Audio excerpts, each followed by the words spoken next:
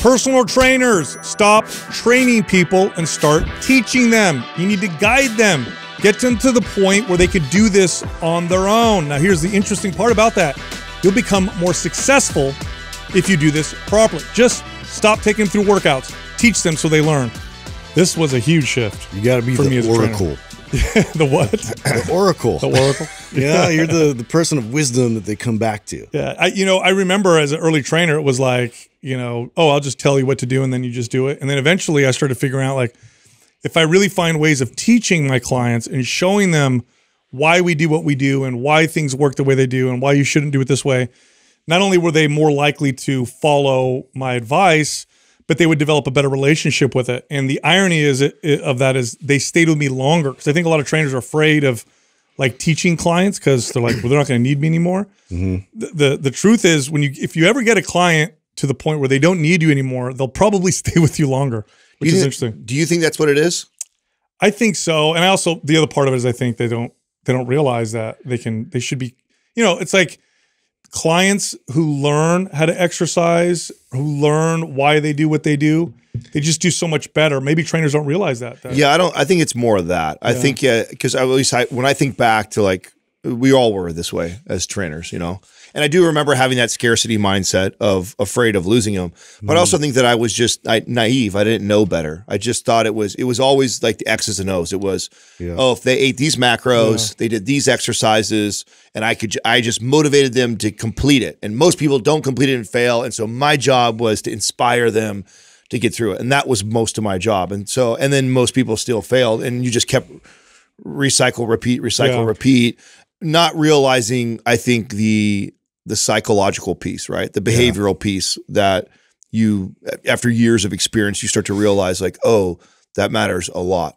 Maybe even more so than the other stuff. I think it's rare for like a new trainer to really be able to look at it long term like that. I think it's like a short term view versus long term view with like how to guide your clients. So initially it's like you said, it's all the X's and O's. It's like, can I get them to subscribe to eating these types of foods and to just like do these types of exercises? And that's like as far as your like mentality goes. Dude, it's so funny you say that. This morning I was talking to Kyle, and I won't put the business on blast that's helping him or going through this stuff right now, but you guys know that we've had him go out and sign up for courses and try different things.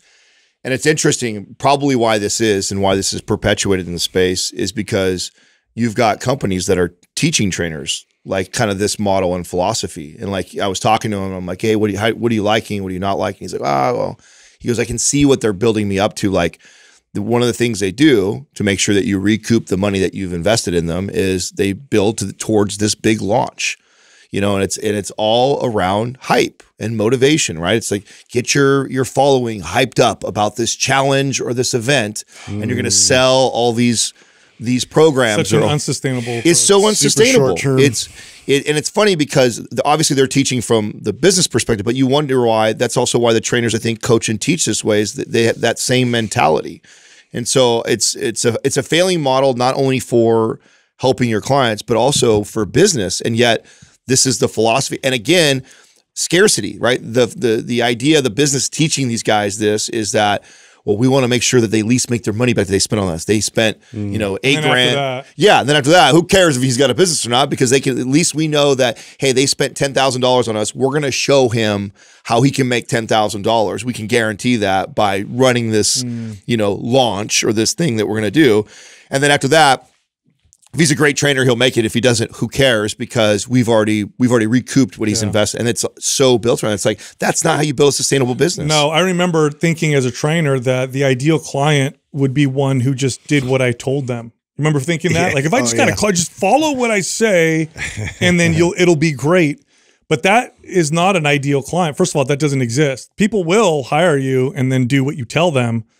But eventually, if they don't understand why and they're not doing it for the right reasons, then they'll stop. They'll just stop doing it. The real successful model is getting a client to trust you. That's important. How do you do that? Well, you build vulnerability and honesty, and you set the expectations realistically. You don't oversell or lie or any of that stuff.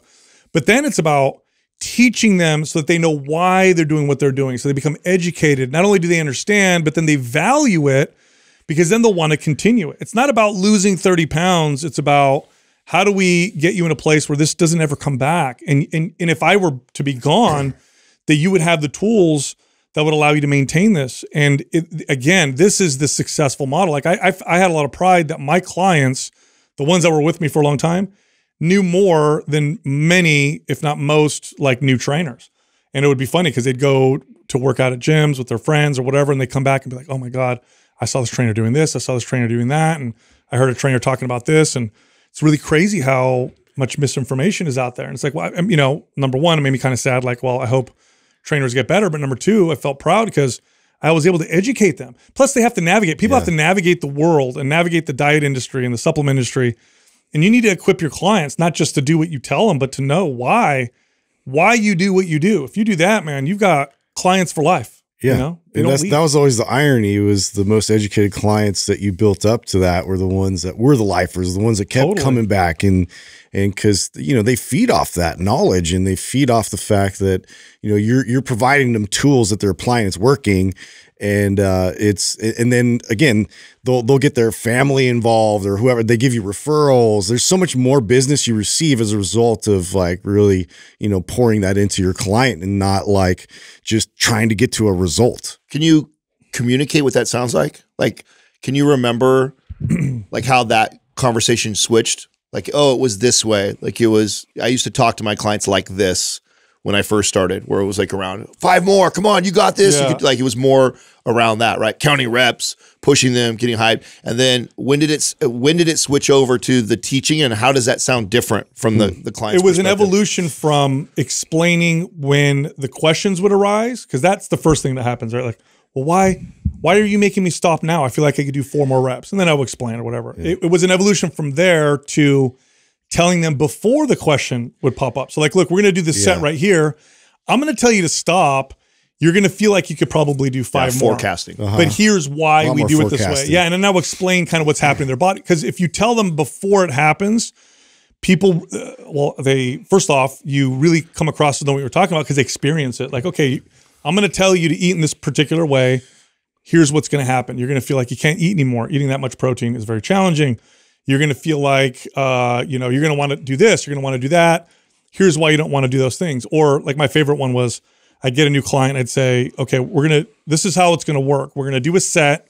We're going to rest for about 2 minutes. You're going to feel ready 30 seconds later. But that doesn't mean that we're trained the right way. I'm not giving you a rest period because you need to rest because you can't do another set. I'm giving you a rest period so we can replenish ATP, train the proper adaptation signals. What does that mean? And we talk about it. And then we would do it. That was the evolution. Yeah, for me, like part of it was, I guess there's a transitional period where I was, okay, I got to educate them right out of the gates, and I got to tell them why we're doing all this in the workout. And so I like would prescribe this workout ahead of time, have it all written out, like, or whether it's a diet plan, I'm kind of going through it, I'm trying to educate. And then it's just like, you realize none of that sticks. And literally I have to figure out like where they're at when they come into the gym. Yeah. And so I have to like ask them very specific questions and find out like where their energy's at. Do they get sleep? Like, you know, how much stress are they in right now with work and you know, the relationships, and, you know, what do they tend to grab at lunch? You know, what do they tend to do this? So, like, you ask them like real specific questions about like what's happening right now. And then I'm able to steer them a lot more effectively. You know what's funny about what you're both are saying? You know what it sounds a lot like? Like parenting. Oh, yeah. Exactly. I'm serious. Communication. Yeah, and it's funny because we talked, I think, the other day about how we all talk about how when our kids ask stuff like that, you don't just ever say like, because I told you so, you know, or because dad said so. Like, I always want to be able to communicate to my son why he can't do this or why I'm telling him no. And like, I'm going to explain it. Not because I feel like I need to give my son a reason, more so I could educate him on the process of like why this is going to make you a better human. Why daddy doesn't just let you stay up till, you know, 10 o'clock, 11 o'clock at night and eat candy at 9 o'clock after dinner. Like, why do we do these things versus just saying, because I said so? It's so similar to the same, you know, trajectory that you followed as a good coach and trainer. You first start off, it's like, this is what it takes to lose body fat. You have to follow these macros. You have to just do what I say, and I'm going to motivate you there. Then it turns into this like explaining every detail along the way. And then even further, it's like figuring out where they're at and meeting them. It's not like, okay, I might have had this plan to teach nutrition and teach like program design. It's like, oh shit, they're not even ready for that. Like where this person is at, they're still trying to even justify, why the fuck am I here? Why am I even coming to this thing? My doctor told me I need to be here. It's timing. Yeah. And so where can I show them like that part first and then explain the why behind everything that we're doing?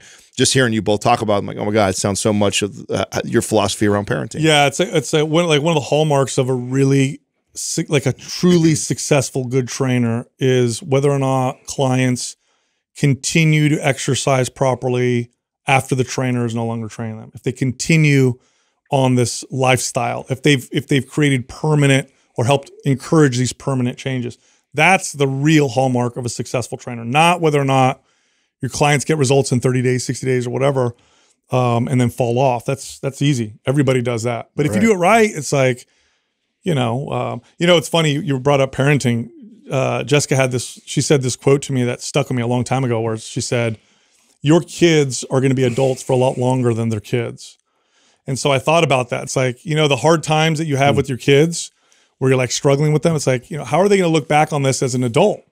Maybe now when they're 12, they're, whatever, annoyed that dad did this or whatever. Yeah. But when they're 30, 35, 40, 40, whatever, they'll look back and be like, oh man, I'm glad you taught me that way because you're an adult for a lot longer than you're a kid, and it sticks with you. Yeah. It sticks with you. I mean, that stat of the amount of days that we'll spend with our kids after 18 compared to the first 18, it always sticks with me. I mean, I think that's crazy to think that the first 18 years, you're going to spend most of the time you'll ever spend with them. Today's giveaway on YouTube is Maps Aesthetic. To enter to win, leave a comment below this video in the first 24 hours that we drop it. Subscribe to this channel and turn on notifications. If you win, we'll let you know in the comments section. Also, this month's sale is Maps Anabolic, half off, and Maps Anabolic Advanced, also half off. If you're interested, just click on the link at the top of the description below. All right, back to the show. I had a challenging conversation with my aunt over the weekend. My brother, we baptized my nephew, which is great honor. It's really awesome. My brother's just such a great dad. But we're up there, and my family has a family culture plus the culture where, when you grow up with this, it's just how things are, and then you get older and you go, wait a minute, maybe we should do this a little different. But the way things are is, if little kids, if they're asked to give someone a kiss, they're supposed to give them a kiss. It's respect. That's how it's sold. Right. No, it's respectful. It's respectful. And I never challenged that until relatively recently. And then, you look at it now, and Jessica helps me with this. I look at it now and I go, telling my 3-year-old they have to kiss a person because they're asking them, or because they're making them feel guilty, or because they're offering them a cookie. That's not really a good, like when you unpack it like that, it sounds really bad. Well, this was a struggle for me for a long time because it makes me feel like I'm denying my own arm. You know what I mean? Because it's my culture, it's what I grew up with. Yeah. But I remember, Jessica made the point. She goes, number one, if anybody ever takes advantage of a kid, it's almost always someone they know. And it's almost always because the kid feels like they have to listen, obey, or because they were guilted or given gifts, like exactly the ways that people in my family like to convince kids. Sure. So my family has a big problem with this, right? So when they come up to give him a kiss and my son says no, oh, come on. Oh, you make me sad. Oh, I'll give you $1 or I'll give you this or whatever. Yeah. So I'm starting to really stand my ground, and I'm like, no, you don't. And I tell him in front of them, you don't have to kiss them if you don't want to. So we had a conversation. I got a message. I got a message from my aunt. We're going back and forth. And I said, he's going to be, I said, right now he's 3. So he has to learn that above and beyond whether or not an adult tells him respect or whatever, that if he feels uncomfortable, that he has to feel confident enough to say no. Sure. Now, as you get older, you understand, you greet people or whatever, but especially at this age, like he needs to learn, he can say no to a kiss or a hug. So I'm having this conversation with my aunt. I think she understood, but it's just like a ongoing. What did she end up like texting you afterwards? Like, oh, yeah. And we're going back and forth. And I explained it to her. I said, here's the irony. They make it so anxious and awkward that it only, my son only asserts himself more. Yeah. It's like, if you guys just relaxed, if I just said, if he said, no, I don't want to kiss you, and you're like, no problem, buddy. He's a little rebel in the making, And if you left it, then he tends to like relax and come around. But if you push it, then he's going to keep pulling back, and I'm going to let him So your pull son. back. So Yeah. your son. You know what I mean? Yeah. But I was raised like, no, you kiss people when they say, give me a kiss or whatever. And if you think about that, You like, clean your plate. You eat every last morsel. dude, I'm like, that isn't good. Yeah. I mean, I felt like that was the challenge I went through with the candy, right? Like everybody wants to reward the kid with candy. It's like their bribery tool. Yeah. It's like how they get him to do whatever they want him to do. And I'm just like, no, I don't want him to like, and boy, getting the family to like understand that, like, I'm not saying, and I remember the defense was always like, oh my, he's only going to rebel when he gets older and he's going to eat all the candy in the world because you tell him. I'm like, no, that's not the point. That's not true. I'm like, he's going to have all those things. I'm not denying him that for the rest of his life. He's just at such a young age right now. I don't want to condition him that, oh, when someone offers you candy, you do whatever they tell them to do, or like you do these behaviors for those things. It's like, if you want that relationship with my son, go build it. You know, go fucking play with him. Go teach him numbers. Go do puzzles with him. Go play on the playground. No, I want to give him candy. Yeah. It's like such a cheap shortcut. It's like, relax, dude. He'll have an opportunity to have an ice cream cone with him. I'm not going to deny that when he's at a certain age, but like right now, it's not the time. It's one of the hardest things though, because people are raised a particular way. They grow up in their family culture. It becomes so much a part of who you are that challenging it is like, what do you mean? I grew up fine. It's like, that's not the point. And you kind of did. Yeah.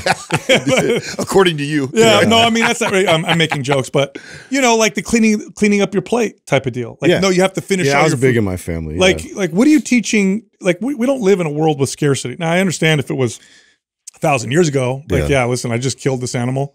I don't know if I'll be able to kill one in another week or two. Nothing with the waste. But now when I was a kid, literally, we would be at my grandma's house and we'd all have food put in front of us. And my grandma would come out and be like, all right, whoever finishes their plate first gets $5. Like encouraging us to stuff our faces. Yeah. Or they put a timer. You got 5 minutes. Bribery was huge. Yeah. With the boomers. Oh my God. Yeah. I don't know. That must have been like their MO. Yeah. And you also want kids to do things, and this takes longer. This is why I get why it's a struggle for people. You want kids to learn to do things from their own internal motivation, right? Like, for example, people have said this before, but I think it's a good point. You don't want your kid to not steal because they're afraid of getting caught or because they want to impress their parent. You want them to not steal because it's wrong. Right. But that takes longer to teach because it's easy to get a kid to do what you want through fear or to just make mom and dad happy. Right.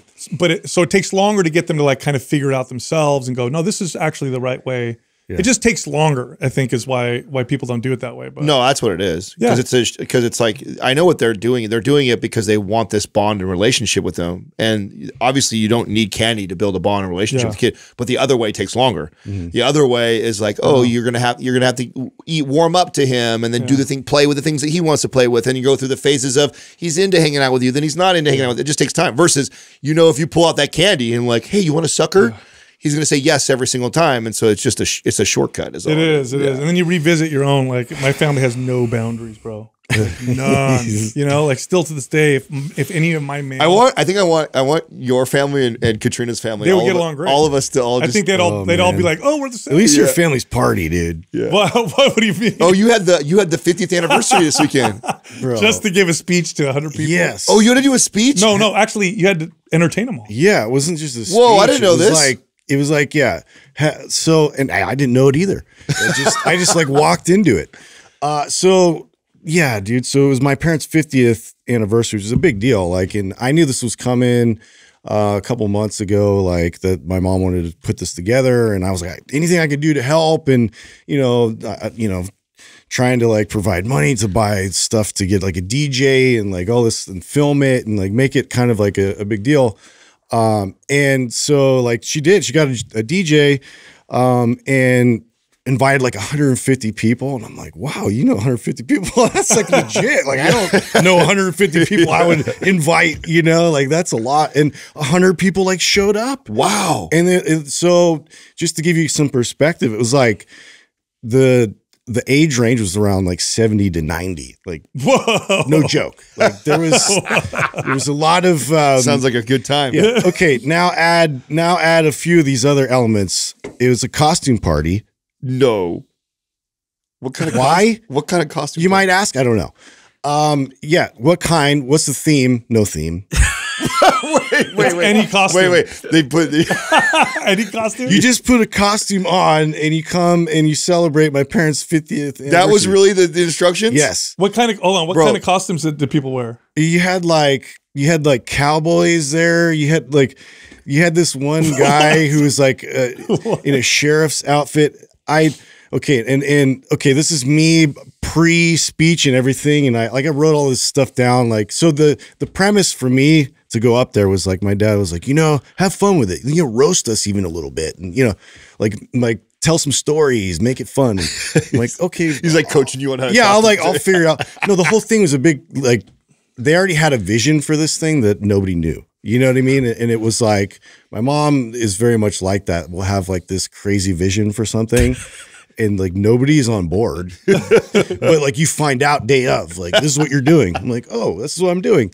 And even my cousin who was like a sister to me, she lived with us for a while. Like, she was there and like, she turned into like she did the DJ's job because he didn't want to like talk on the mic at all. So she was like emceeing like the whole thing. She didn't find out about that till day of. And so it was like, just to read kind of the room, this guy kind of walks in. I'm like looking at everybody coming in their costumes. It's great. You see a bunch of like old people like kind of putting their best efforts into this, and they're all, like they got like fake mustaches, and they got flapper outfits, and like there's I don't know, gas station attendant, like just random, just so insanely random. This guy comes up in like a sheriff outfit, and I'm like, the stripper's here, everybody. Nothing. Crickets. That didn't land. Did not land. Okay, and this before I even did the speech, and I'm like, oh fuck. Like, yeah, that was. He's like, Justin's like, that was my heater. That was my closer. Like, I am so in for it. Justin, I gotta say this. Justin was up there talking to me a little bit about this, and he goes, "I thought I got over my fear of speaking." Just pulled it out of me. I told you guys since the beginning of this podcast, anybody's been listening long enough, like, this is not my jam. Like, I'm not the guy that's gonna, hey guys, I have things to say. Like, I'm not the guy that's gonna get up in front of everybody just to like, hey, say things. Oh my god! And so now you add all these like elements in there, and are you no petrified? alcohol. Are you petrified and no alcohol? This is a dry party. This is okay. Wow. This is all church people. This is all like potluck kind of vibes. So was the whole room just quiet every time you try to make a joke? Quiet. My cousin was and like my brother. So my brother was up there with me. Maybe they're hearing aids. I was gonna make a joke about that too. I was like, hey, let's turn our miracle ears up, and let's party. No, my closer, I think I talked about, I was like, everybody here, I was like, there's probably a lot of parents here that went through the 70s, and you all probably had water beds. I just want you to know that, like, I know what that is now as an adult, and then nothing. And like that was as clean as I could get for like an innuendo. Yeah. Of like, hey, you guys are probably fucking, like waterbed style, like you just went all in on. Yeah, I told Justin to spike the punch with Viagra.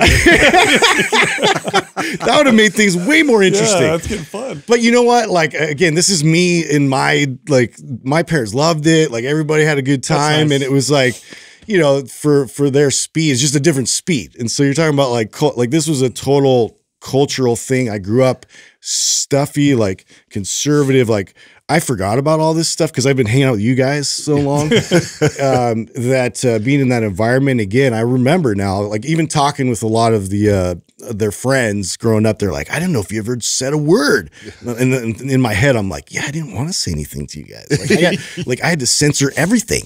Like, what am I going to talk about? Like, I got nothing in common with you. You're that cute little chubby boy. Yeah, you're the kid that just sat there in the corner and was just like, because I was like, oh, like, I'm in just angry. So what was like so you had a DJ there, you had Imagine Food. So was it like a dining dance hall theme vibe? What was it like? Yeah. So, I mean, in like, there was my mom had this lady kind of coordinating dance moves, and so it was like line dancing kind of a vibe thing going on, and they played like some old tunes, and the music was great, but hilariously enough, after we do our kind of like shtick, me and my brother, I brought him up, and I was like, I can't do this much longer. It was like 20 minutes. Like I'm up there like trying to like come up with stories that That's my dad a long time. throws me like, yeah, he's like, so remember that one story I told you guys about the yellow jackets when my friend and I we threw a rock at it, and then like, you know, somebody got really stung and hurt and all that. My dad, he's like, oh, tell that story, it's hilarious.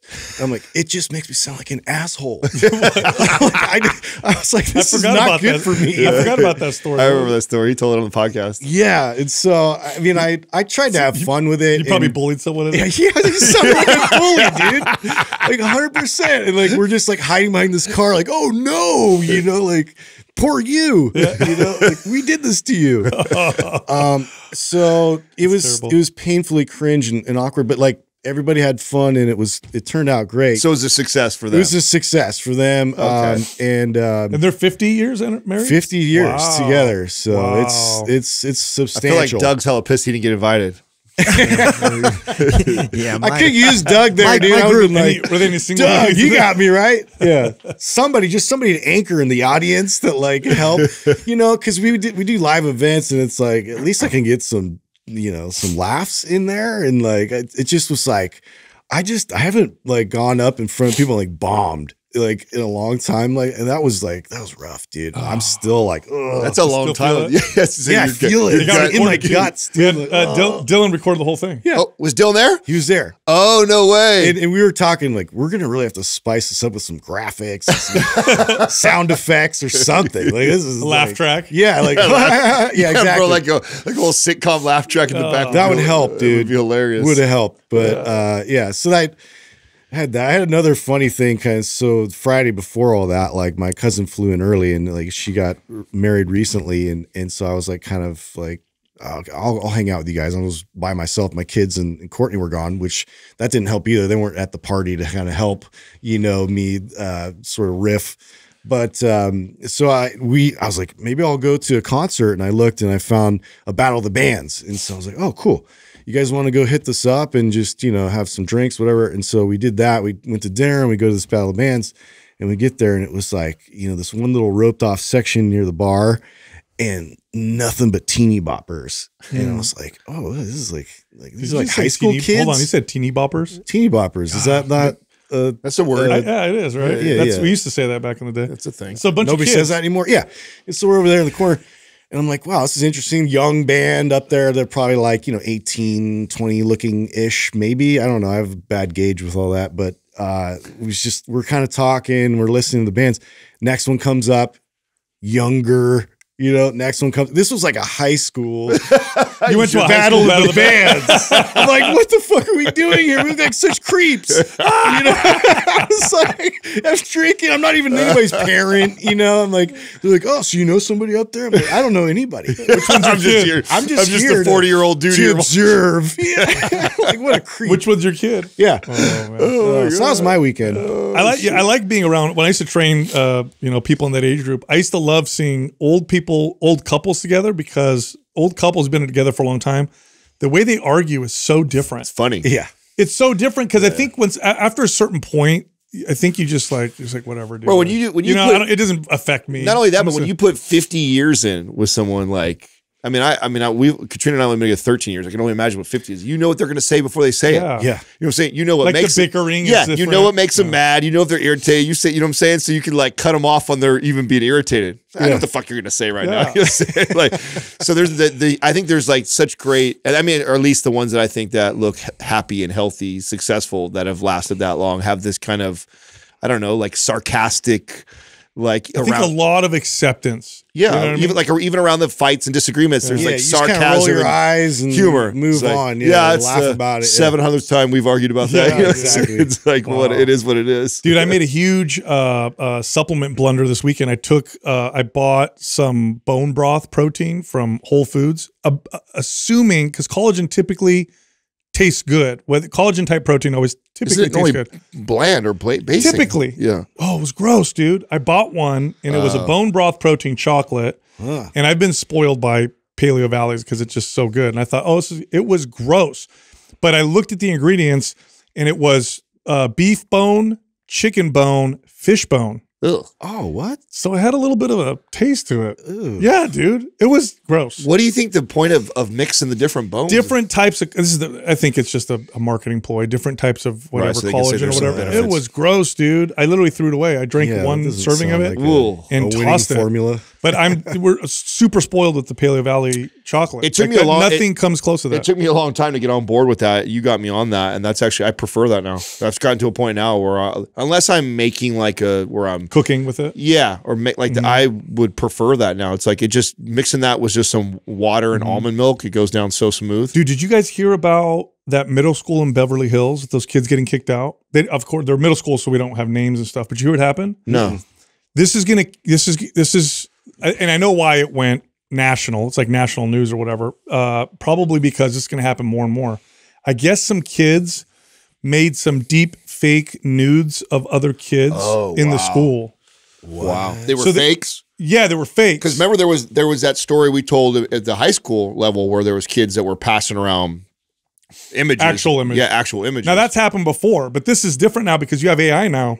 Wow. Where I could take a picture of you and it can make it realistically look like poor kids, you're man. naked. It's just so much out there. So even if it's not real, imagine being a kid like that and then there's nuts. pictures circulating of you. Was it one of you guys that was talking about That's crazy. That was the direction like pornography was going to, where they're going to be able to put like anybody's face on like you put some super famous model or whatever that on the body and stuff like that, or on their body, so it looks like it matches and it's really them. Or that's going to be.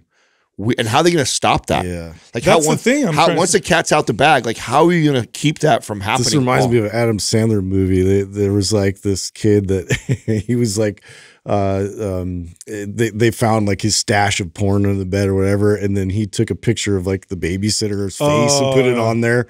You know, Now this is like that on steroids. I guess. Well, this is like that, and then it gets shared and it looks realistic. Wow. So imagine being a kid, like I said, and you receive a picture. Your friend's like, "Dude, is this?" Yeah, just this imagine a picture of you. Yeah, you're that horny like teenage boy, and you know it's like you're fixated on like your babysitter or whatever. It's like, oh my God, dude, this is crazy. getting weird, and because it's going to look so realistic, feels like a violation. You know what I mean? Like imagine seeing a picture of yourself as an adult. You'd be like, "That's not me," obviously. But imagine as a kid, other kids in your school seeing it. Oh my God. And then it's out there. It's nuts. Like, how do you get rid of it? These phones are something else. Dude, this is going to be, it's going to be weird. I know. How do you even regulate that? That's what I'm trying to think. I'm seriously trying to wrap my brain around how do you even stop this from happening? I don't think you can. I mean, you know what ends up happening is that we get to a place where, which is what I would think would end up happening, is schools start outlawing phones on campuses. Like it gets to a point where it's like it's too impossible to police. Therefore, you just can't have them here. Like you have to go off premises. You can't be here. That way, these kids can't be sharing, showing, doing any of that stuff anymore. Do you think that in the future they'll regulate these deep fake AI so that they can't do this with anyone without their permission? Because I mean, on one hand, you're like, it's not really a picture of you, so what's the big deal? But on the other hand, it's like it looks so real. I mean, because they're getting so good. Here's the deal. Yeah. This has been happening for a long time. It's just now it's gotten so That's accurate. the point. Yeah. Right. So it's like they never stopped it before. Like this was always happening. Because you could tell it's fake. Right. So also now because the Photoshop is so good, now we have to worry about that. That's like think about that. The technology to detect it's always going to be behind. Yeah. And that's it with images. What follows is video. When the video gets so good, you can't tell. We're all going to be. That's going to be. I've already got caught up sending stuff to like my buddies, like, "Oh my God, you see this?" And it's like these old interviews of like super famous. Like the one I had just sent was like an ESPN reporter, right? Really famous ESPN reporter.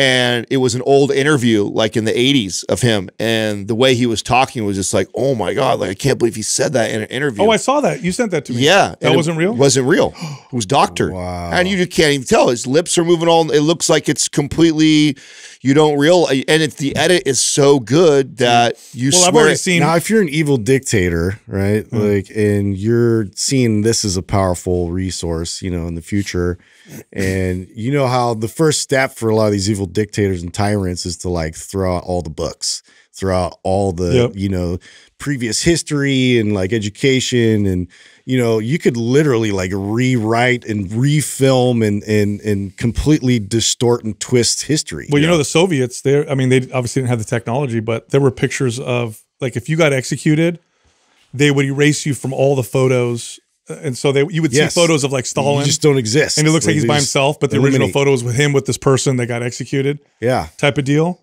I don't, you know, so here's what I think is going to happen. And I heard this point made on the All In podcast, and I agree with it. I think it's going to get to the point where people are going to beg for an arbitrator.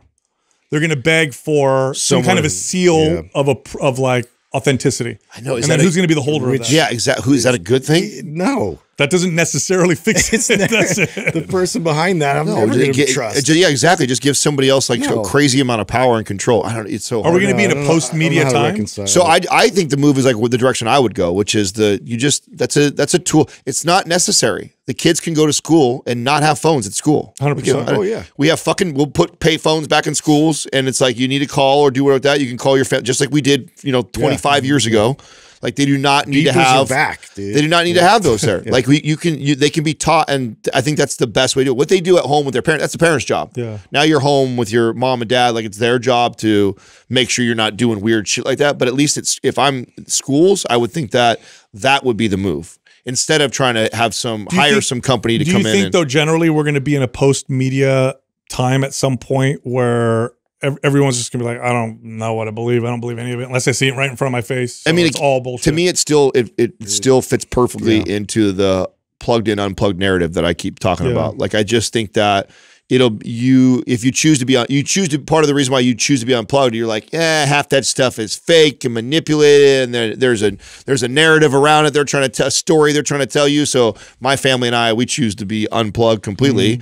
And then there'll be the other people that will probably opt for, oh, well, no, it has the seal on it. That's real. And they're all in the plugged Please lie to me. Is actually what people do. Yeah. No, I think that's the direction that we're. Speaking of media, so is this legit? Mike Tyson is going to fight Jake Paul. Dude. Okay, by the way, do you guys know how old Mike Tyson is? 55 or 57? No, 7. He's going to be 58, I think, when the fight happens. Wow. So he's not like...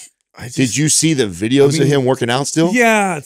He's explosive. He hasn't... he's Tyson. He's a beast. Yeah, he's Tyson. Listen, he's still 57 hey, listen, 58. Listen. I don't want him to fight, though. I know. I don't think it's a healthy thing to do no matter what. But what do we always say? The last thing to go is what? A boxer's power. Their power. Yeah. But their speed, agility, and their chin. He's one of the most powerful boxers ever. Okay. Yep. And I don't know. I think he looks light enough and quick enough on his feet that if he can elude some of his punches, I mean, here's what I think. I'm way more interested in the business side of this. I think it's so interesting. For sure.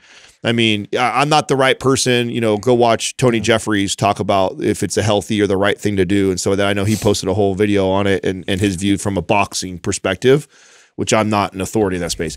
From a business perspective, I'm fascinated by it. Like, brilliant fucking move. Even more interesting that they went through Netflix instead of a pay-per-view. Yeah. So this fight is going to be for free. Yeah. Maybe one of the most watched fights ever. How are they going to monetize? So this is what I think that I looked up to see what Netflix was paying Jake Paul and Mike Tyson, and there's nothing on it. I can't find it anywhere. Maybe Andrew can dig, but I looked. So you think Netflix is paying him fat? Yeah. Oh, have to be. Yeah. So I think Netflix and real easy to estimate that. Jake Paul, his last 5 fights, all you have to do is see what his pay-per-view pool is. I don't know what it was. Let's just say for argument's sake, it was $50 million, right? Okay, so he knows he can generate $50 million on his own in a pay-per-view. We're Netflix. We want to entice him and Mike Tyson to have this on our streaming platform. So we offer them each $75 million. And then their desired outcome is millions and millions of people watch this thing, and a percentage of them don't have. Yeah, they forget to cancel. They don't have a subscription. Continuing. So they have to pay at least the $12 to get in the first time, and then a percentage of those people will remain coming or staying with Netflix for the next 6 months to a year, and they recoup all of their money. And they wouldn't do it if it didn't make sense. It's got to make sense. What's crazy to me about this is that Mike Tyson, being 58, is well past his prime. Well past. I think the oldest like boxer that was successful Foreman? was Foreman at 45. Oh, right. Was he 45 or 44? That's, and by the way, there's a big difference. The older you get, okay, the bigger the difference becomes between, you know, every decade. So 35, you know, 25 to 35, there's a difference. There's a bigger difference, 35 to 45. There's a really big difference, 35 to 55. 60, every decade is, so Mike Tyson is so far out of his prime, but the fact that he's able to pull so many people because of how impactful Now, didn't he was as a boxer. fight Holyfield No, it wasn't years Holyfield. back? It was, No, it was a long time. recently Somebody there was old, someone. though. Recent, not really. It was like 4 years ago. It right? wasn't that, it wasn't like... It was at a Jake Paul fight. He fought another boxer. Tyson did. Yes. See what Tyson's last fight was. Yeah, I'd like... You know, so, okay, I think, because they're friends, right? Jake and him are friends. I think this is a complete, like, exhibition to them. You know what I'm saying? Like, they're going to hype it up, calling each other out and the stare down and the shit talking. I mean, that's Jake Paul's a master at that. But there's got to be this, like, behind the scenes, hey, listen, like, you know, like, don't hit me that hard talk, or like, hey, I'll do this with you. But then, what does it say? Oh, 2005. Well, he fought Roy Jones Jr. Oh, yeah, Roy. No, in 2020. He had, 2020. Oh, so he did 4 years ago. But did you guys watch that? No, I didn't watch that. So I was I mean, curious. you could tell that he gets fatigued more, right? Faster or whatever. And he was, by the way, he was already that fighter. He was a fighter who, if he didn't win in the first 3 to 4, I forget what his stats were. Well, the longer you went, the better He's the odds knockout were. artist. Yeah. If he wasn't knocking someone out in the first 4 rounds, then it was. Now, do you guys hope that Tyson just knocks him out? Of course. Yeah, man. I mean, Everybody wants subscribes to I mean, see. this is the mastery behind Jake Paul. He's positioned himself as the ultimate Everybody wants heel. to watch him lose. He's the ultimate heel. So he just goes and finds these fights that people would be interested in seeing him get knocked out. And it'd be interesting. Do you know what I don't know what his last fight pulled, but that's the least interested I've heard anybody. I wasn't interested at all. His last one. Like, I bet you don't even know who he fought, right? I don't even know, yeah. Yeah, so no one was even paying attention to the fights. Speaking of fights, did you follow the whole Francis Ngannou? I think that's how you say your last name. Didn't he just get knocked out? Yes. Yeah. So he's the one who was the MMA fighter, the heavyweight MMA fighter that fought Tyson Fury. And everybody said that Tyson Fury actually lost, and they were so surprised. Like, Tyson Fury is like the baddest boxer on the planet right now, right? And everyone said that Francis really won that fight, but they gave it to Tyson because it was in boxing class. Everybody was super pissed off about it. So then this guy is like one of Tyson Fury's nemesis in the boxing world, but not considered to be as good as Tyson. So, you know, Brendan Schaub, all these people were talking about the fight, saying that Francis was just going to just destroy him, and he got laid out, he like got buckled. rocked. Francis did? Or Yeah, he got put to sleep in the second round. Wow. Yeah, it was gnarly. What do you got there, a Doug? good shot on him. It's actually Andrew. Is that Andrew? What you got, I got a Andrew? separate thing from Netflix. So Netflix, they paid 2 tennis players $1 million each in the last stream live event that they did. So that gives an idea how much Paul and Tyson are going to make. Although I'm sure they'll make much more. But separately, they just signed a $5 billion broadcasting deal to host WWE. $5 billion? Whoa. Wow. Wow. Wow. Okay, so they're making moves in the sports world. What's give me where the ticker on Netflix. Tell me where the I'm serious. Dude. I mean, think about it. You take WWE, you start moving into the getting these streaming and fighting these fights. It's a brilliant strategy. By the way, speaking of pro wrestlers and stuff, have you guys, Justin will know this, have you ever heard of 604 humiliation ritual? Humiliation ritual. Yes. So John Cena came out to present an award, I think, at the Oscars, and he came out naked wearing you're a sign about symbolism and and people are posting this on X, which some kind of Illuminati thing. Yeah, and they're saying, "Oh, this was part of his humiliation ritual." Apparently, the quote unquote Illuminati, part of this is where they think the Will Smith and all that. Yeah, that part of like what you need to do to follow them and be a part of whatever is you have to also go through a humiliation ritual. And part of that means if you're a guy, you'll come out dressed like a girl. You make yourself look like an idiot. You have to embarrass yourself in front of everybody. And so they're saying that this was John Cena's. He came out like naked with like a sign. Yeah. Over him, right? Like, here he is with the Illuminati humiliation ritual. Yeah, dude. It was weird. There's a lot of weird stuff around. I mean, I'm listening now. I'm all tinfoil. Yeah, no, we finally got you. Hey, I'm all ears, bro. I'm all ears. We didn't talk about that documentary. The Octopus murders. Explain this. It's just. Is there too much in there for you guys to explain? Yeah, There's a lot. There is a lot in there. It's and honestly, it like Doug's point, it ends where it doesn't like it conclude for sure anything, but it tells enough that makes you go like, oh my they were God. just saving their own ass, at the end of that to end it that way. Cause it was just like, it was pretty clear, where a lot of meddling was happening. So the idea of the octopus is that it's like, and the way the kind of the premise of this Netflix doc series goes is like, this reporter is like, this investigative reporter is like going into like this like suicide that happened to another reporter. But let me guess, the reporter was getting close to like uncovering some shit. And as so that's like the center of like him trying to figure this out. And the more he dug, it had all these layers and layers of that went crazy deep into this conspiracy, crazy deep into this conspiracy, crazy and they were all interconnected. So like he got too close to some crazy shit. Some real big, Did you guys, big time stuff. Have you guys ever seen a list of the people that apparently, I don't know if this is like confirmed or not, apparently the people connected to the Clintons that have committed suicide? Yes. Or have died? So Patrick Bet David did it. Did you not watch that? Oh, I did. He got pissed so, off. So Patrick Bet David had. They were talking to Anthony Weiner, right? Yeah, the guy who's family friends of the Clintons, right? Yeah. And he put him on the spot and literally had the entire list. And he he got so mad. I don't know if you watched that interview or not, but he got so pissed because he was like challenging him on like, here are all the people connected to the Clintons that have like died randomly. It's like the list is crazy big. Like it's almost, I know I've seen it before. I don't know if it's confirmed. It's way past the coincidental range of people. Yeah, they got suicide. I have something else that's crazy, and I'll have Andrew or Doug look up for me to confirm this because it blew my mind. I actually heard Tony Robbins say it. Tony Robbins said this on an interview, and I was like, get the fuck out of here. I got to write this down so I tell the guys this because it threw me way off. Okay. 2007, iPhone 1 comes out. So every iPhone, if you bought every iPhone from 2007 till now, you would have spent now $20,600 on iPhones. Okay. Seems that's logical math. Sure. If instead of buying the iPhone, you put the exact same money that you would have bought the iPhone into buying the shares of the stock, how much would you have? Of Apple. Of Apple. Oh, how much would you have today? Oh my God. $200,000. $206 million. Whoa. What? Are you, dude? Wow. Yeah. I found another version of this. And it's even more money.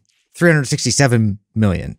Is that insane? That's crazy. I know. Dude. You're like me. You're like sitting here going like, that doesn't even math. That can't be right, right? Yeah. That's literally, look at.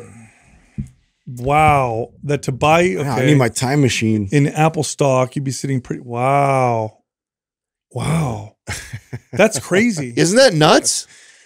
Yeah. It makes you, it's almost like, of course, this is hindsight, right? But it's like, if you're watching culture around you, and everybody's jumping on something and it's like a cultural phenomenon. Right. If you're smart, you're thinking to yourself, how do I capitalize on everyone's behaviors moving in that direction right now? Rather than jumping on board or just jumping on board and getting the phone yourself. That's crazy numbers right there. What's so interesting to me about that is just like, how many people are living paycheck to paycheck and keep buying the iPhones. But they bought every iPhone. And it's like that's a little more than financial freedom right there. I saw that. I was floored.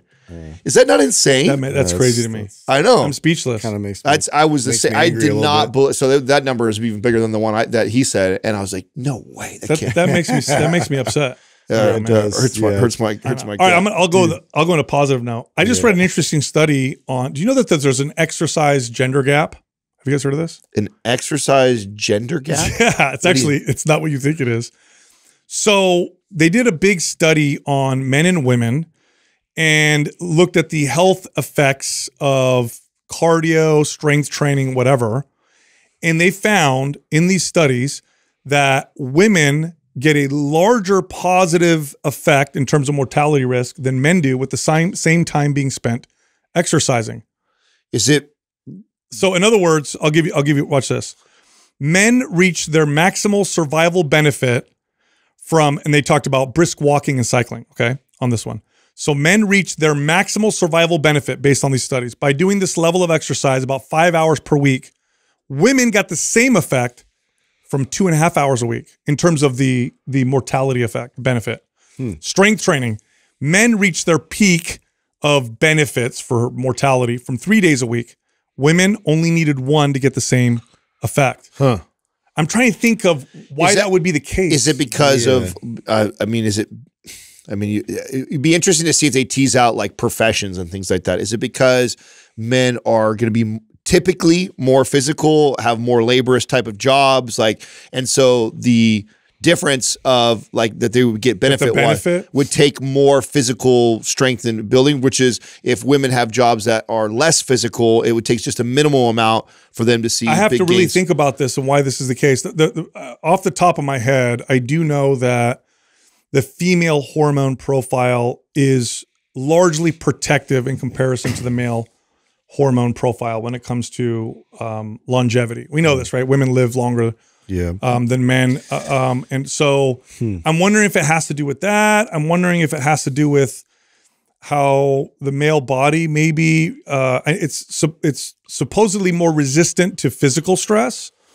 But does that also mean then the adaptations are not as big? It would mean that if we are or maybe women get a negative effect when men would get a positive because of the too much stress on the body. Yeah, it's interesting. I mean, nonetheless, it's super fascinating. Sure. Very. Yeah. That they do less and get better results. Or the same results with less work. Wow. So does that mean they have more stress in general, or than men, or is that like? I mean, that's I can't even speculate on. Yeah, that. I don't know. I find it very. Now here's what's interesting when I managed gyms and stuff, the people that were more likely to overdo it were women.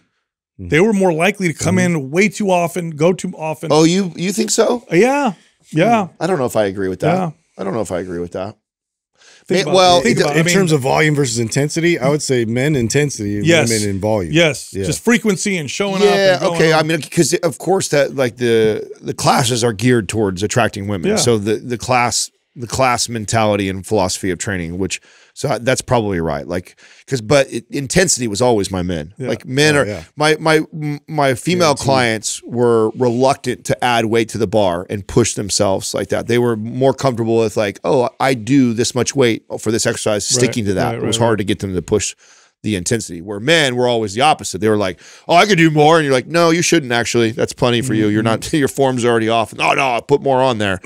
So from that perspective, I think men overdo it more. Interesting though, right? Yeah, that is interesting. I got to really think about what could potentially be. Yeah, I got to bring something up. I was like, I had a day off Friday and I was just kind of like watching TV. I never watched daytime TV. So this was all like an education for me. The commercials and two, like there's still like TV that's like network TV that has like commercials and have these. Only like, when I'm in hotels do I see it. I'm like, I'm always fascinated as like that hasn't evolved at all. It's just like, I'm not used to it anymore.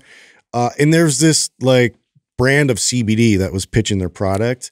And I was like, on TV? Yeah. Yeah. And I was like, how are they pitching this? And you know, what's their unique characteristics and like, how are they like trying to portray this? Cause we work with like the best one out there, but they're talking about like emphasizing that the delivery system for it was like superior to everybody else and that you're going to feel it almost like immediately. Because of the delivery system? I was like, what the fuck are you talking about?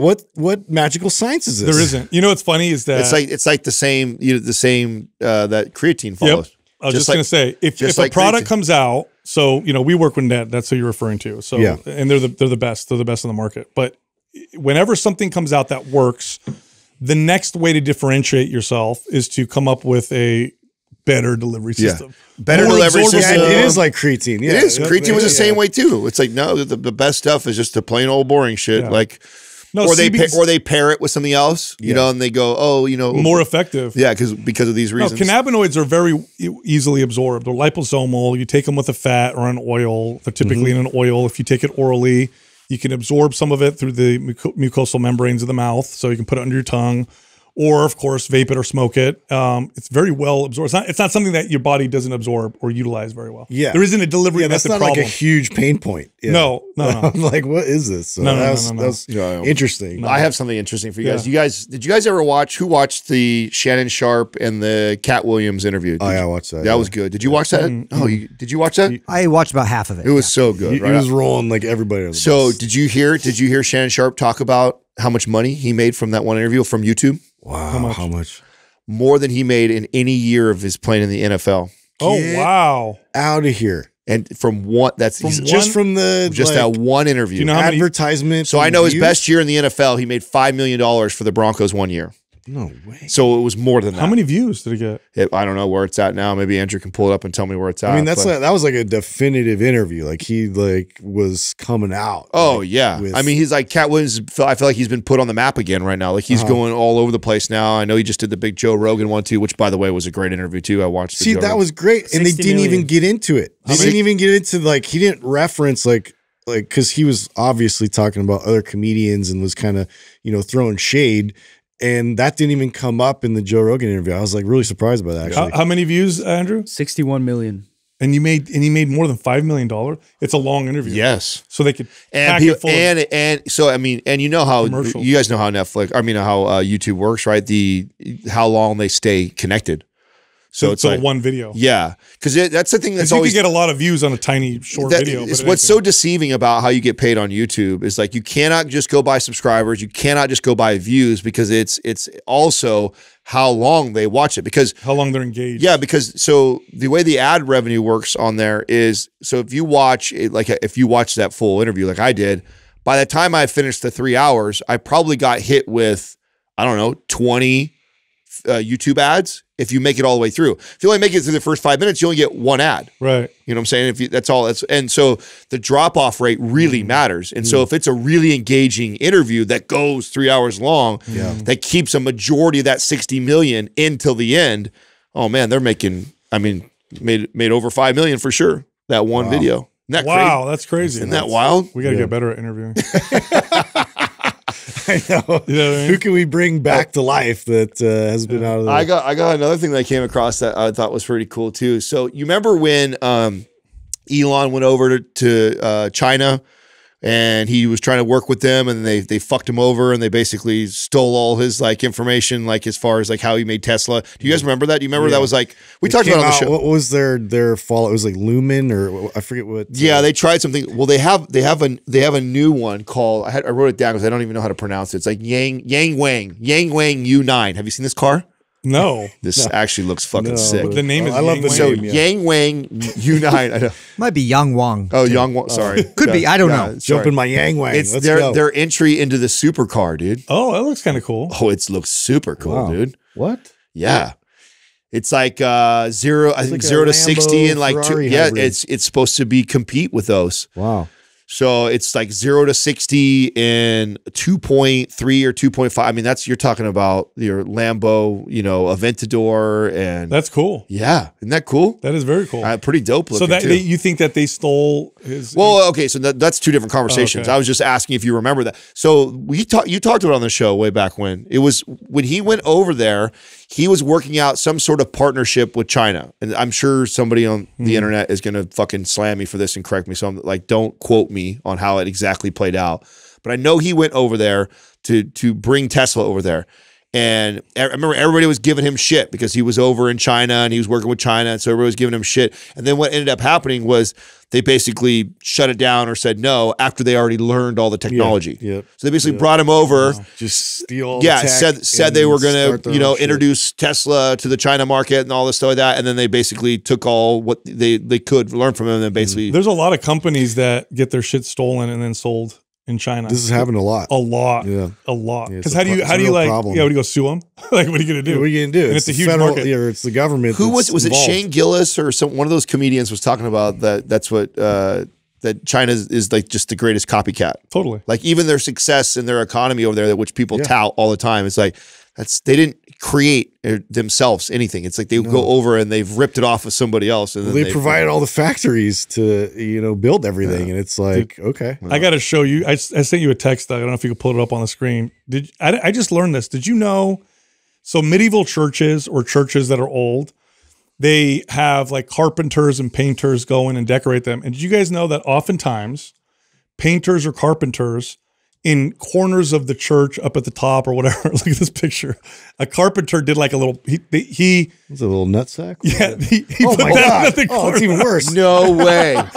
So what No they do, way. This is in a church? what they'll do is they'll do like a carving or a picture, kind of like, Dude, tell me Justin would not be the person. Yes, dude. 100% would do some shit like this. and nobody's gonna see it Just have because it's some way dicks up in in the the And corner. it's, yeah, it's in the detail. Yeah, right? it's way up in the corner somewhere, but it's like their way of putting their like little prank or whatever.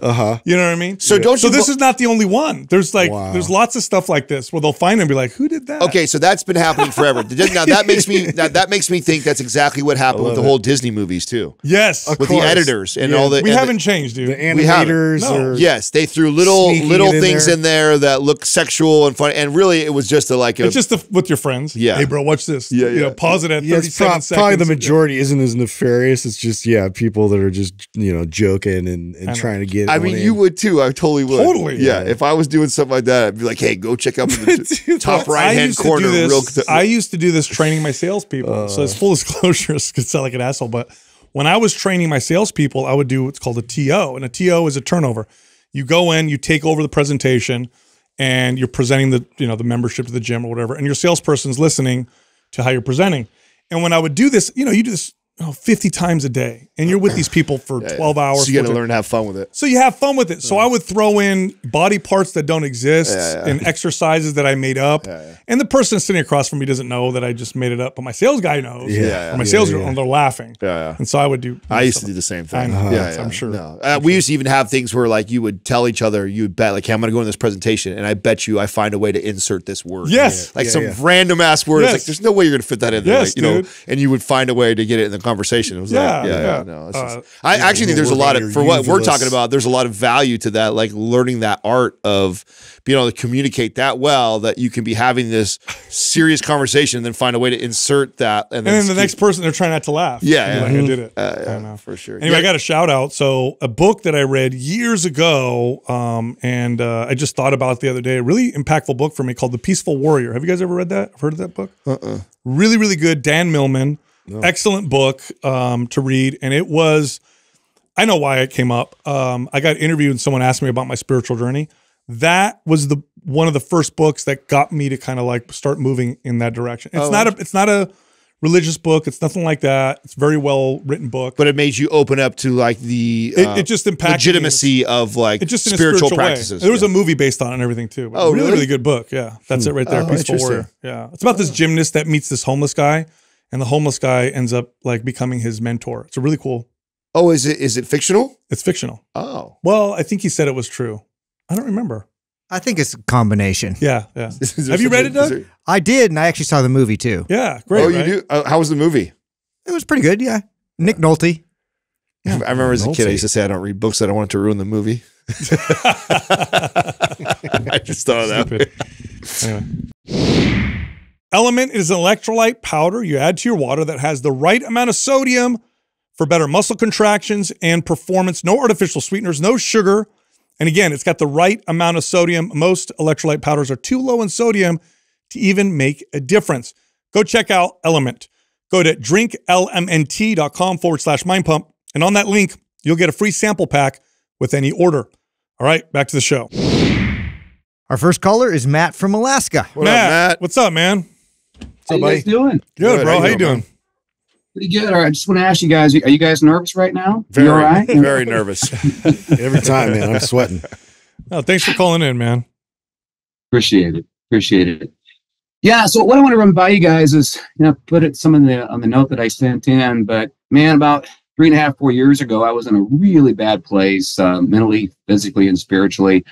I was sick. I couldn't figure out what was going on. I kept going to the doctor. I was told that I was anemic. They put me on some iron transfusions. I didn't quite do it.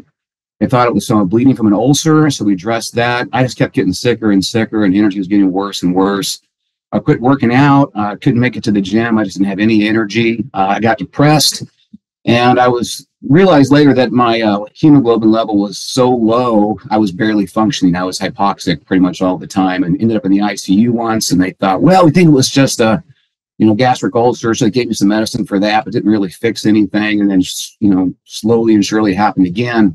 It's about 2.5 years. I called the ER and went in, and they found that my hemoglobin levels had fallen to a 5. And I remember, the surgeon was sitting there looking at it, and he said, when you get below a 7, you could have irreversible brain damage. And this was a gradual thing. Did nobody notice? And I said, well, I don't know. I work for the government. No one seemed to pay any attention whatsoever. And he said, well, at least you have your sense of humor. And long story short, they went into it. And what happened there too is I got to the spot where even just to fall asleep at night, I was starting to, use alcohol and drink too much. And just because I was such a bad place, not to justify any of that behavior, but that's what happened. Turns out, finally, they went in and realized that I had colon cancer. And what had occurred is I'd been bleeding for about 2 years and just could not get that level back up. And then the poor sleep, poor diet, alcohol then exacerbated all of that. Got that taken care of. It had not spread, was not in my lymph nodes. They removed that section. Also then took the time when I was in the hospital to reach out and got some help with some of the substance abuse issues I was dealing with. In this case, it was alcohol, as well as starting to work with, the therapist and then building my life back mentally, physically, and spiritually. So, I was at one point 357 pounds, a lot larger than I am now. Started to work out, got into diet and exercise, saw how important all of those were, the physical, the mental, and the spiritual, every single day, and decided I wanted to help other people. So became a certified personal trainer about 2.5 years ago. And now I've been reaching out to the local program we have here. They have a center for people in recovery for alcohol or other types of addictive substances. And I've been volunteering there, and I'm trying to do is get my foot in the door to work for them and just help their clients on a volunteer and or paid basis to do some training. Couldn't quite get that to work out. Finally ended up working here at a local gym, but they were looking for somebody, and I wanted to just kind of use these skills more and started training people there. And now, as it works out that this recovery center has reached out to that gym I'm happy to working at, we're going to start bringing out clients, it looks like. Nice. So my question, guys, is I'm going to have about 12 people showing up at once, in this van, all in early recovery, all different stages. And I've done a few of the group fitness classes. I've taught a few of those, and it's not my favorite thing to do, but it gets my name out there, which is good. I'm able to book a lot of clients through that. But what would you guys do if you got, say, 12 people showing up? They got about 1.5 hours, 2 hours, and all different levels, 19-year-olds to 60-year-olds, the different stages of their life. But what I'm trying to do is instill this as a lifetime thing. None of this, 30 days you'll get ripped when you get out of recovery, nothing like that. This isn't like, a prison workout routine. These are some small things you can do, small changes to make for the rest of your life to make profound, results. And any advice you guys have would be greatly appreciated. Yeah, man. Well, first off, tremendous story, Matt. God bless you, man. That's incredible. Now you're paying back by helping other people. So I love hearing stuff like that. When you're working with a group, I think the wrong approach is to try to give them all a workout. I think that tends to result in an inappropriate workout for a large section of the people because, like you said, you have a wide range of individuals in there from 19 to 60. So it'd be very difficult to give them like just this full workout. So I think the best approach, or I feel very strongly the best approach, would be to have a mobility component which benefits everybody, and then it would be to teach them to focus on 1 or 2 specific exercises and make that the whole course. So in other words, today we're going to learn the barbell squat, and then you do a mobility session leading up to that. It might take 20, 30 minutes. And then you give everybody a squat variation that they can start with. So maybe the 19-year-old is getting into the bar and the 60-year-old is just doing a body weight squat. It's all the same biomechanics. And you're watching everybody go through the squat, and you're having everybody do the rep at the same time. And then you're pausing during the session, and you're walking around correcting everybody's technique and form as they're doing it. So think of it more as instruction rather than the workout. Now, the side effect is they're going to get somewhat of a workout while they do it as well, but I think they'll get much more benefit from it that way. And then, of course, that also builds a nice community, which I think is going to benefit these individuals quite a bit because they're in recovery. So hopefully they develop a relationship with each other during this process. Yeah, you want them to walk away learning something and feeling something. And so that's why I would lean even harder into the mobility side of it, because not a lot of people even pay that much attention to, getting into right positions, feeling what it feels like to be in optimal posture, to walk away after going through a good mobility session. They're going to feel like $1 million. And this is just something that's going to kind of spark a conversation within them that they can do fitness a little bit differently. Yeah, I do agree. There's value in also like learning like some of the compound movements and maybe taking one specifically like the squat, like Sal was mentioning. But you're going to find, I don't know how much time you have with this, but I mean, an hour is going to go up really quick, just trying to teach them new moves mobility wise that they can benefit from with their hips, their shoulders, you know, their ankles, like just focusing on those, like basically what Adam did in our webinar, I think would be a perfect way to handle that. Matt, did you see, we just had a live caller. Doug, did that air already? Our friends with the podcasts on recovery, addiction, and they're from Florida. That may be going up today. Oh, wow. Yeah. Okay. So we actually just had this question. That two guys, they actually are in the podcast space. We met them in person in Florida. A couple of real good dudes. Both were, I think they're like 12 years recovering addicts themselves, and they've felt compelled to now help others. They've built a podcast, and a lot of it's centered around health and fitness. And they were really asking us almost the exact same question of like what they were finding was, you know, putting these guys through these workouts, they were seeing that they were trading their other addictions into into this fitness obsession. And so they're just over intensifying the workouts, you know, not recovering properly, just beating themselves up. And they were justifying that behavior because they've just traded the alcohol or drug addiction for now this fitness addiction. And they're asking us like how to prevent that, you know, or what would you guys do? So very similar, and all of us are saying this kind of the same thing because we kind of worked this out on air with them and talked about some of the challenges with what you do. And I agree with what both guys are saying is like, that's what you got to be cautious of, is that you don't want to turn it into this boot camp, military, prison style type workout, because those guys or girls will take it to the extreme. And there's so much to learn about the squat, the deadlift, the overhead press. In fact, I would literally take from us the content that we've already provided for free out there.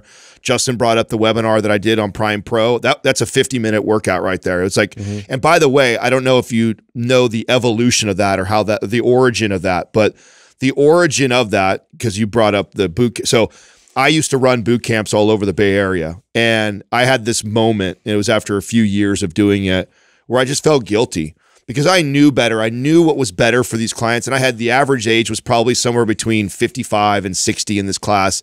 And I was doing all this circuit training stuff. And when I looked at most of them, sure, we had moments of losing 15 pounds here or there. But at the end of the day, they all kind of looked the same, moved the same issues. Yet they were staying with me for years. And I'm like, am I really helping these people out? And after I moved on past the boot camps, this guilt was still weighing on me. So I offered up these free classes on Saturday, totally free for anybody who took my boot camps. And I would teach that mobility class. And what I found was those people in that 50 minutes, I could impact them right away. Like they would get up, and I used to do this at the beginning of the class. I would have them cold, no warm up, no stretch, do 20 body weight squats just so they could feel and see their movement. And then I would take them through this mobility class. And then at the end, I would have them do the 20 body weight squats again so they could really like, whoa, I can get down further. Oh, my back doesn't hurt. And oh my God, they would feel what that was doing or what it was providing for them. And so I love giving a class something like that. And then I also love the idea of, okay, this, next 4 weeks of meeting together, we're gonna learn all things the squat, all the different variations, the progressions, the regressions of it, the common deviations of the knees collapsing in to the heels rising to the chest falling forward to the arms falling forward. Why does this happen? And then how important? Why is the squat so important and fundamental? And I would literally go through our YouTube channel and our podcast and or use the AI and search for all the things like, we've done a master class on the squat. We've done a master class on both on a recorded podcast, and then we've done YouTube videos. We've had all kinds of brilliant professionals that are even better than we are at what we do come in and teach the squat. And I would take little nuggets from all of them and then put together your own kind of like, philosophy or teaching.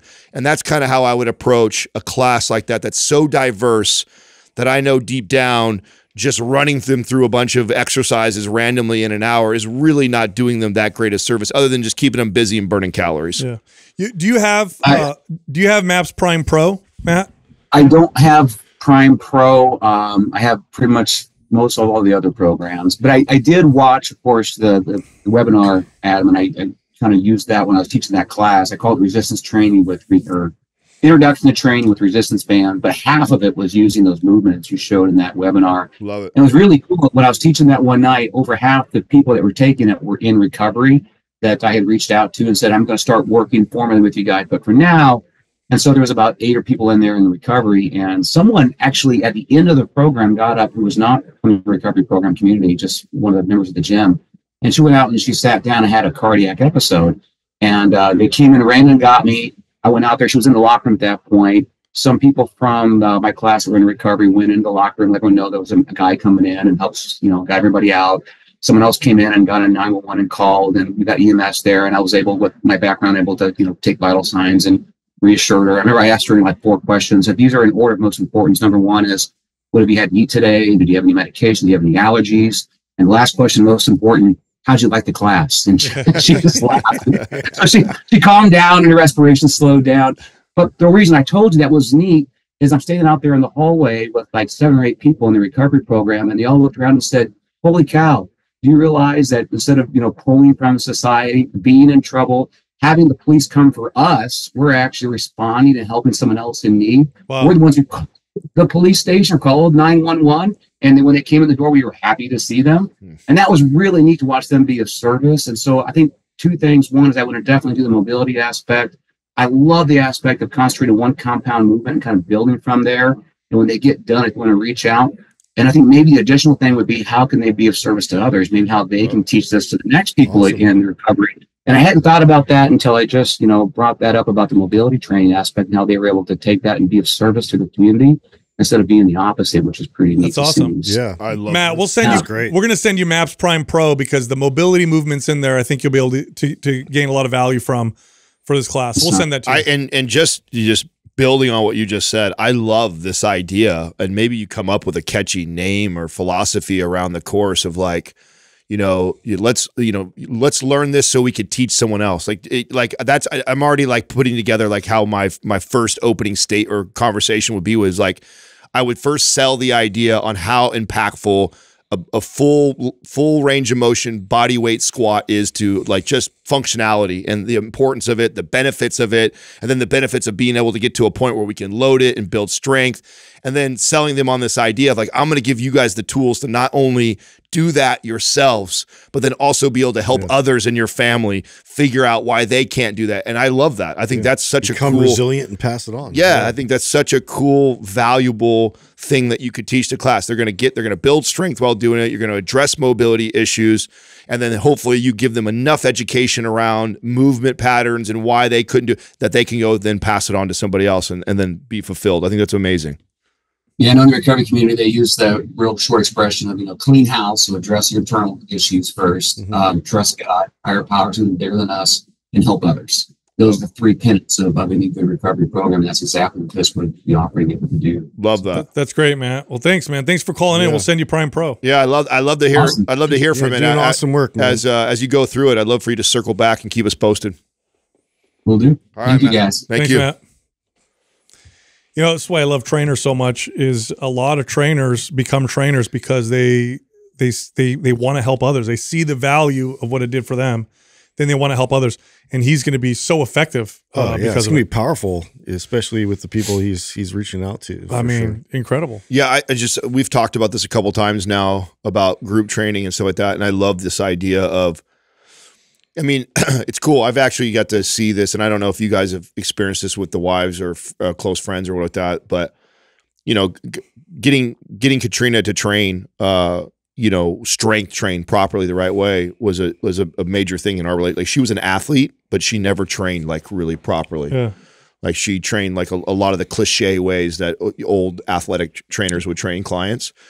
And so breaking that down and teaching her and then really improving her squat and her deadlift, it's really cool to watch her turn around and do that to her friends and help them and stuff like that. And so I think that idea of like making this class about that is like, man, we can the impact that you can make getting the average person to go from either not being able to squat or not being able to squat properly to learning how to squat with really good form and technique. That is so valuable in itself. Of course. That you can make a massive impact by just really learning all the nuances of that and helping others do that. Yeah, it's kind of ironic. It's like going through recovery, but also learning how to recover properly. Sure. Love it. Our next caller is Donald from Missouri. Donald, what's up, man? How can we help you? Hey, guys. How's it going? What's going on, man? Good. Hey, I want to try not to show my fanboy here because I'm pretty nervous. And if you guys are cool with it, I'll just dive right in. Do it. Yeah.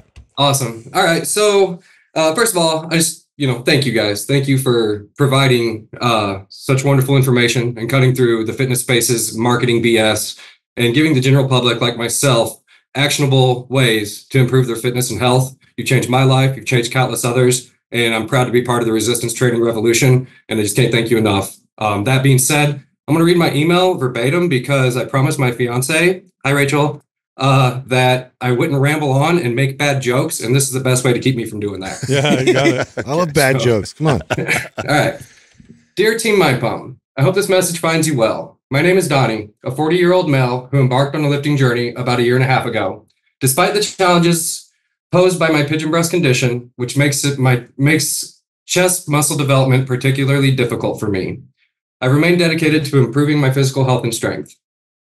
After discovering I had a testosterone deficiency, I started TRT therapy 3 months ago, which significantly boosted my energy levels. Alongside prioritizing sleep and protein intake, I've seen a dramatic change in my body composition, thanks in large part to your RGB bundle.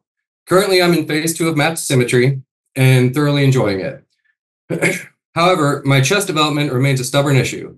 Despite utilizing focus sessions and chest mods, progress is slow. This brings me to my burning questions. Is my pigeon breast condition severely limiting my ability to grow my chest muscles? Could this also be affecting my performance in other lifts? If so, which ones are most likely to be impacted? Your insights and advice would be invaluable to me as I navigate these challenges. Sincerely, Flat Chest Cheatham, aka Donnie, aka Iron Don Solo. Looking at your picture, First of all, you look really good. Yeah, bro. yeah, great, dude. man. So you don't have. I mean, okay. So the technical term is what is it, pectus cavernitum or something like that, right? For pigeon, you've been officially diagnosed. Yes, when I was younger, and I didn't really know much of anything about it. I just knew I was embarrassed to take my shirt off, and then that's all I really had. Well, I'm looking at your picture. It doesn't seem too bad because sometimes what'll happen with this condition, if it's really bad, is it'll impact your ability to expand your diaphragm. It can cause fatigue and stuff like that. That doesn't seem to be an issue for you. That is not an issue for me. No, It's more, I just feel like I know that chest is a lagging muscle part for a lot of people, but I just always felt like it's just been extremely difficult. Everything else seems to want to grow, and my body composition changed so rapidly in this time frame that I've kind of been running the the RGB bundle and everything, but that part of me just doesn't seem to want to progress. Bro, you're tripping. Here, I'm not sure. You're tripping, bro. You seem pretty balanced based on your picture. Your chest is bigger than Sal's. I mean, this is you're doing just fine.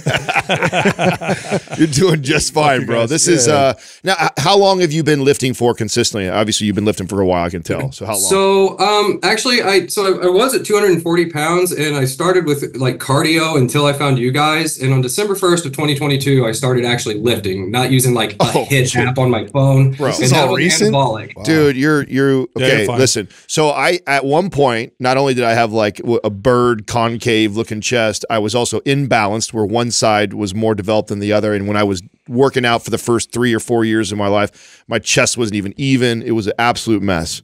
Now it's one of my favorite body part, or my wife's favorite body parts on me, but it took a decade of working towards that. It's just, we build muscle slow. If it's a challenging area, it's going to take you a little bit longer. I can tell you right now, though, by where your physique is right now, you look pretty balanced. You look really good. I don't see any asymmetry. No, it doesn't look like you're unbalanced. I mean, the old rules of prioritizing a body part would apply here. So, train it first in your sessions.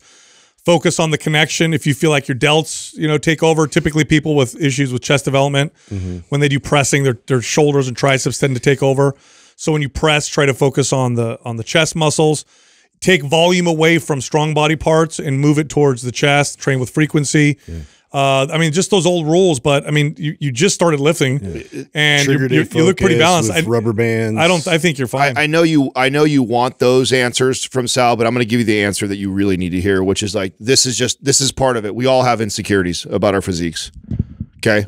The reason why when I threw that jab at Sal, it still burned a little bit inside of him, because that's like because that hurts. You know what I'm saying? That's a deep rooted insecurity that get you back. No, for sure I'll get it. I know it, but I mean, speak up though. Is it not true? Is it true or not true? Of course, yeah. We all have it. Okay, we all have bony shoulders, dude. And I don't think you could build a good enough physique to it completely go away. No, it'll always kind of be there until you work on that, until you work on accepting your physique and loving your physique for the way that you're in great shape. I bet you your wife never says shit. Yeah. I bet you she never say nothing about you. Besides, don't tell bad jokes. Yeah, exactly. She ain't saying nothing about your chest. You know what I'm saying? And nor would any other girl that you took your shirt off. You got a diagnosis, right? And like that's just something that kind of stays there, I'm sure. Yeah, but I can't even tell if you were my client, I wouldn't be able to see that you had that condition, because it looks like you were able to expand your rib cage out pretty well.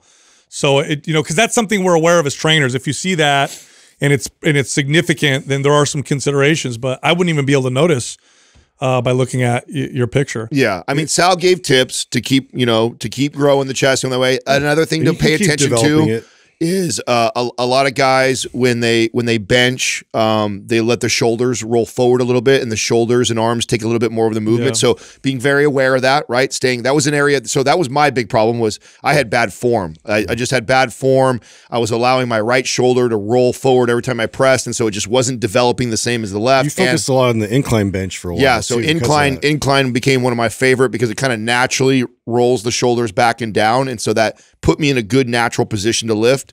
So yeah, paying attention to your technique. I mean, I'm not training you, so I don't see your bench pressing. So be critical of your form. Right? Don't sacrifice your form to load the bar more because you're so desperate to build your chest more, because that'll only work against you.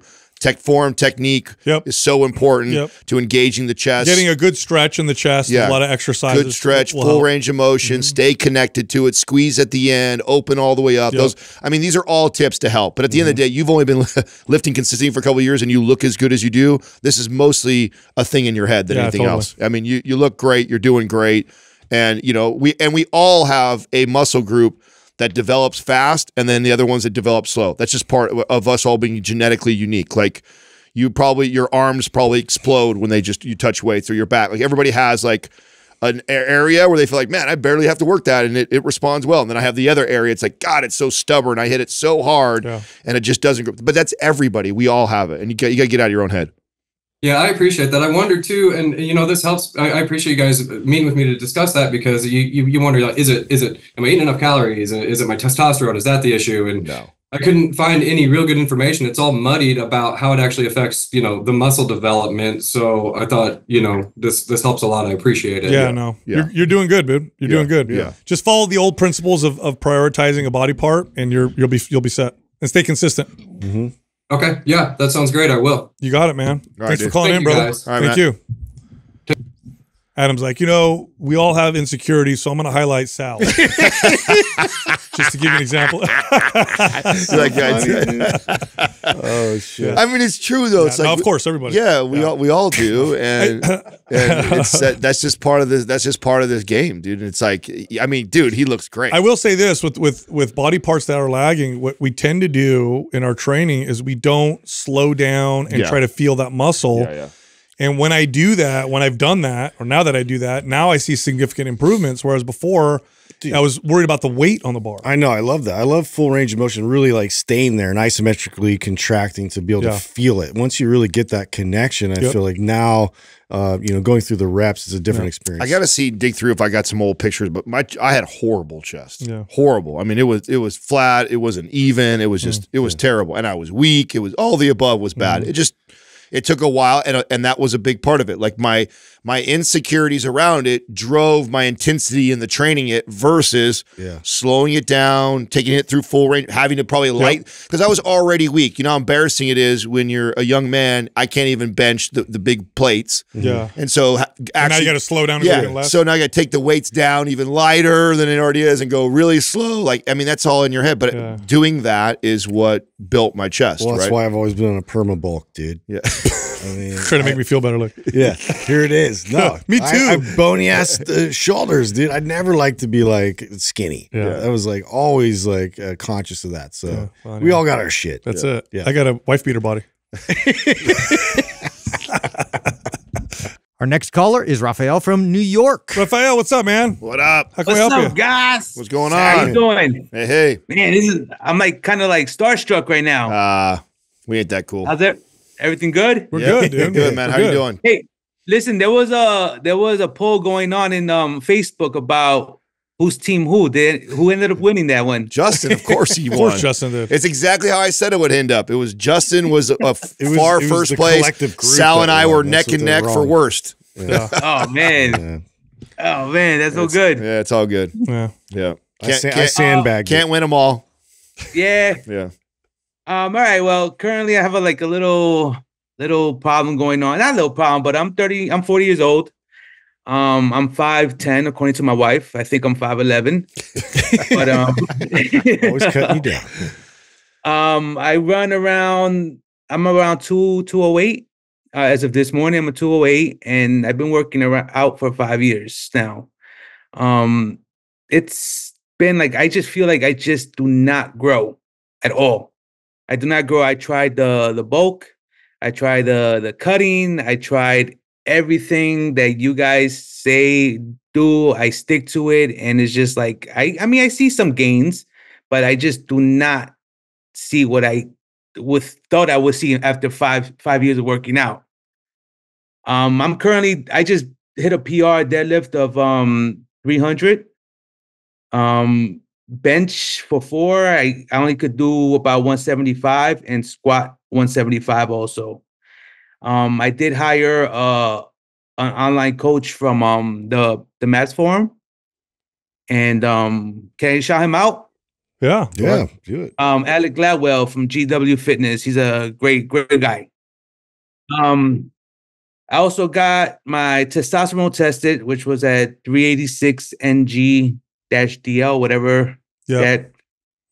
And and just I ran anabolics before. I ran performance. I ran right now I'm running a map split. Okay. And I love split. I could hit the gym 6 days a week. I work my whole schedule around pretty much working out in the mornings, and then I work nights. So it works out for me, and I get my 7-8 hours of sleep.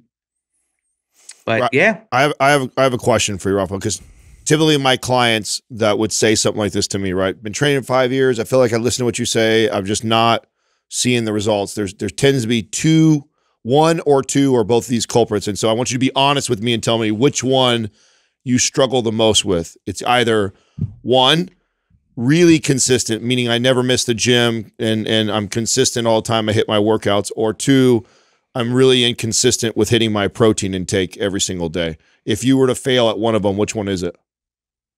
I would say most likely the protein. I mean, I get my protein, my 1 grams of protein. Sometimes I think I overreach. But the gym, I do not miss the gym. That's like my sanctuary. I love being in there. Yeah.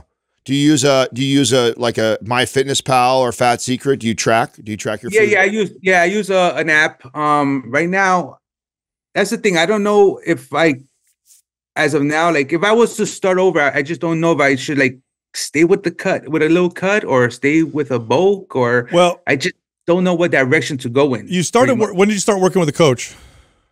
I started working with him a couple of years back, but I left him because of I just wanted to see if something was different, you know, like I wanted to see if I wanted to push myself more, and I don't know, I was just everywhere. I was everywhere, and I was just trying to take advice and just see some some type of answers, and I just seem not to find it. So a total testosterone reading of 383 is on the low end. In fact, you're almost under the range of what would be considered in range. Now, I don't know how long your testosterone's been at that, but there are some lifestyle factors that tend to contribute to that. One of them is overtraining. Diet is the other one. Lack of sunlight or vitamin D deficiency would be another one, or zinc deficiency, sleep would be another one. A testosterone total of 383, you said? 386. Yeah. That'll make it hard to build muscle. That'll make it hard. You want to get your levels typically, at least in the 600 range. Do you notice any other signs of low testosterone, like energy, libido, drive, motivation? No, I actually have good libido. I have good energy throughout the day. My drive is, I get my 8 hours, 7 to 8 hours of sleep. And that's why at first I thought it was the testosterone, but then it's just like, I don't know, maybe it's my age, maybe it's just everything all together. So usually it isn't testosterone, but if I see someone's testosterone in the 300s or lower, although you're not showing any of the symptoms, but typically I'll look there because that'll make it hard. Do you know what your free testosterone was at by any chance? No, I just got like those regular blood tests. I decided, hey, I didn't know there was when I heard you guys talk, I didn't know there was so many different levels of getting your testosterone tested and stuff like that. So yeah. Typically, I mean, that's border. So usually under 250 or 300, typically under 300 is out of range and you're almost there, right? Yeah. So the average healthy male at your age, typically you'd want to be at least in the 600s.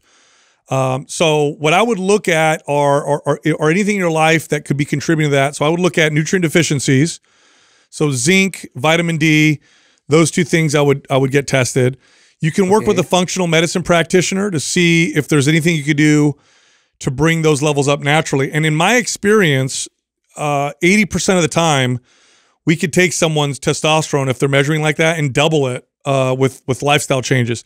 Now there is that other 20% where we're not able to really make an impact. In which case, and how old are you, Rafael? 40. I'm 40.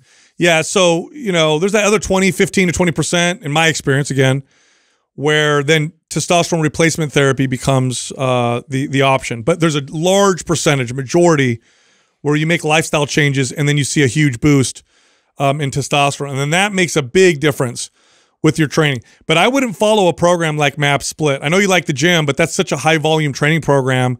I would have you follow a MAPS anabolic protocol or a MAPS 15 advanced protocol for now until you kind of figure that out. All right. Yeah, because the volume on Split is, I'll be honest. Look, for me, that's a little too much volume. A lot. Yeah. And I've been working out for years, and I'm on TRT, and Split is a lot of volume for me. I'm gonna have Doug. 15 would be good. I'm gonna have Doug give you MAPS 15, so you have that, and then also put you in the forum. Thank you. I'm on the forum already, guys. Oh, you are? Okay. Oh yeah. Oh yeah, man. I'm in there. Yeah. So yeah, and I'm with Sal on you really trying to dial in all these other factors to see if we can get those levels up.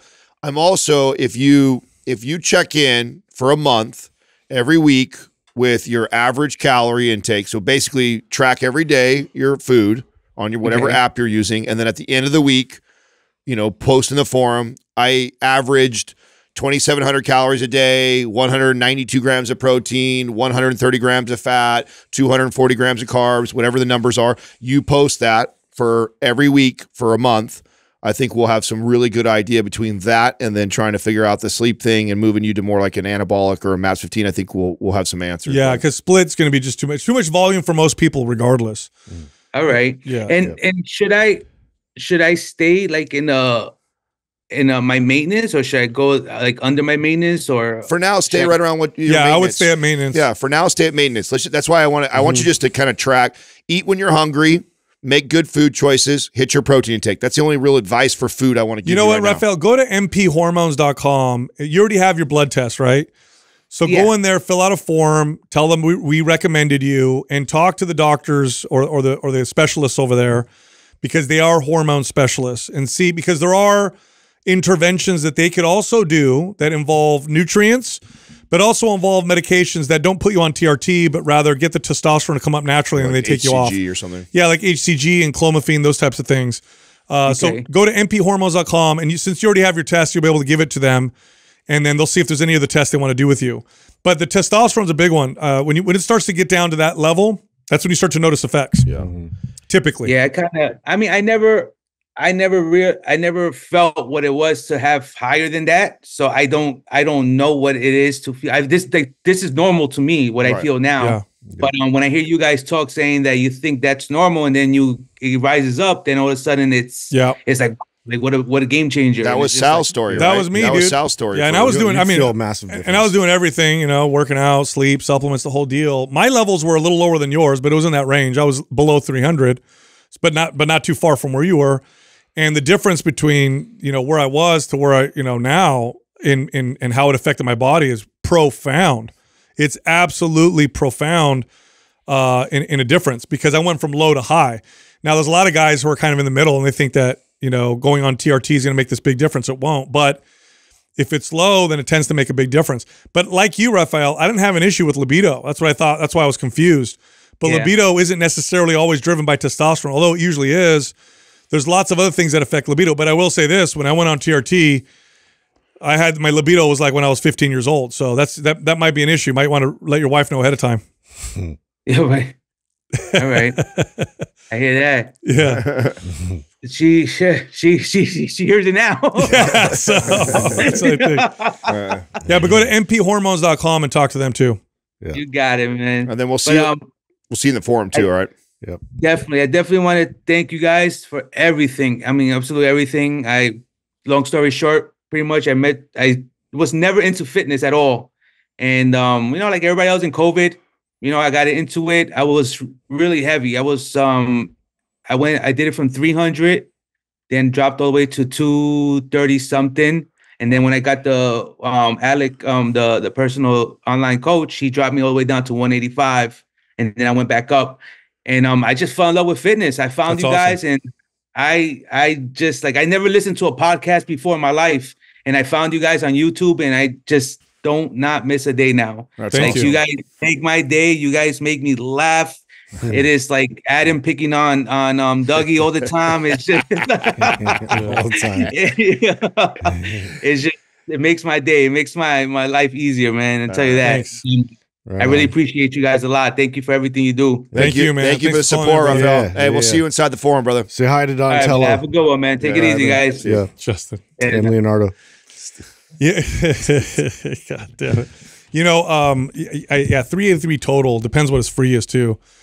That's typically considered. Well, yeah, low. we just got more information right there that I didn't realize too. I mean, he's dropped a ton of weight, and that tends to happen when someone goes on like a low calorie diet for a really long time like that. That'll suppress testosterone too. So yeah, it might be as simple as just hopping on some HCG to shoot it back up. So that's good advice to go that direction. Yep. I also want to see the diet. Of course, I think especially if you take somebody who's done what he's done, which is impressive, right? He lost a ton of weight, probably cutting calories, creating activity, and it was probably results. And now he's come back the other way. He's trying to build back up, and now the progress is slow. Now he's with the rest of us. Another thing that just kind of offshoot here is I think COVID brought a lot of people to working out, to fitness and health. The irony, that whole period of time, so many people are like, I started during that period of time. This is just one more person. So maybe it was a blessing. A lot more people conscious about their health for sure. Our next caller is Ellen from South Carolina. Ellen, how are you? What's up, guys? How are you? Good. How can we help you? Good. Yeah. So actually, first, really quick, I know you guys hear it all the time, but you deserve to hear it every time. I really appreciate all that y'all do for the fitness and health space. You've taught me a lot. I've been able to apply a lot of the things that I've learned from you with my clients, and you make me laugh. I learn a lot of very interesting things. Thanks, Justin. And I really appreciate it. So yeah, can't thank you enough, Doug included. Thank you. Thank you. Yeah, you got it. So I'll just dive into my question. I'm just going to read it kind of how I sent it in. So I've been in the fitness and nutrition space for the past 10 years. I started with a few bikini competitions at 18, and my passion for it led me to pursuing my nutrition degree. Since then, I've been coaching fitness classes, and then eventually I did transition to being a full-time nutrition coach after I graduated, and that was about 4 years ago. So this is all I've really ever known. I definitely struggled with disordered eating for a few years, both extremely underweight as well as some intense binge eating for a few years, but now about 2 years disorder-free, which I'm pretty stoked about. I absolutely love what I do, and I feel very confident in my ability to coach clients on practicing balance and not let this be all consuming. Yet I struggle very much to practice what I preach. I've missed out on a lot of my 20s, and now that I'm 27, I really want to enjoy life without feeling like I need to control everything when it comes to nutrition and training. I've been working on this, but my biggest challenge is figuring out my identity outside of being the quote fit one. I tend to cancel plans because I'd rather hit my macros, or I'll leave early from something because I know I'm working out early in the morning, etc. I've tried to stop tracking macros time and time again, but no matter what, as soon as I'm about to eat something, I whip out my food scale. I just don't trust myself. I know that this should be a part of my life, not my whole life. But because I've placed so much value on my physical appearance and desire to control for so long, I really struggle to just let go. I've not missed one of y'all's episodes in 4 years, and you're part of the reason I know that fitness and nutrition does not have to be your entire life. So the actual questions are, do you guys have any tips for trying to break out of this box of being too attached to what makes me feel safe and in control? And then the second part is, have any of y'all ever struggled with your identity outside of fitness when that's all you know, or may have convinced other people that that's just who you are? Great question. That makes sense. Yeah, really good question. Really good question. Really common, and very few are willing to admit it. Yeah. So kudos to you for being there. That's half the battle, in my opinion, is to admit that you're challenged and you struggle with this. I think 90% plus of our space is littered with fitness professionals that are struggling with this, but then don't admit it. One of the things that has helped me personally in my journey through this was you, and you already have attached it. I was in my head, I was already answering your question, and you would already have made the attachment that this is also attached to body image, right? Like how I look. So one of the things that moved me away from that, and I can totally relate to being judged by how I look and driving towards a goal like that, was to become like the mobility guy, you know, like, and because you love training, so I don't want to discourage you from lifting and exercising. It's a passion, what you do. But I would chase a new modality that's so outside of what you would normally do. So maybe you're already been a mobility person and you like, so not that. So maybe be like, we have an old timey program, get into old time strength lifts. Or if you've never trained for like a powerlifting meet, get into powerlifting movements for a while. Like if you've never trained like specifically for an athlete, check out the new Performance Advanced program that we have. Like pick something that is so out of the norm for you that's related to health and fitness that is only going to benefit you as a trainer and coach, right? You go chase a modality that you normally wouldn't do. It's only going to add more tools to your tool belt to help other people. Plus, it'll start to help you detach from the image part of fitness.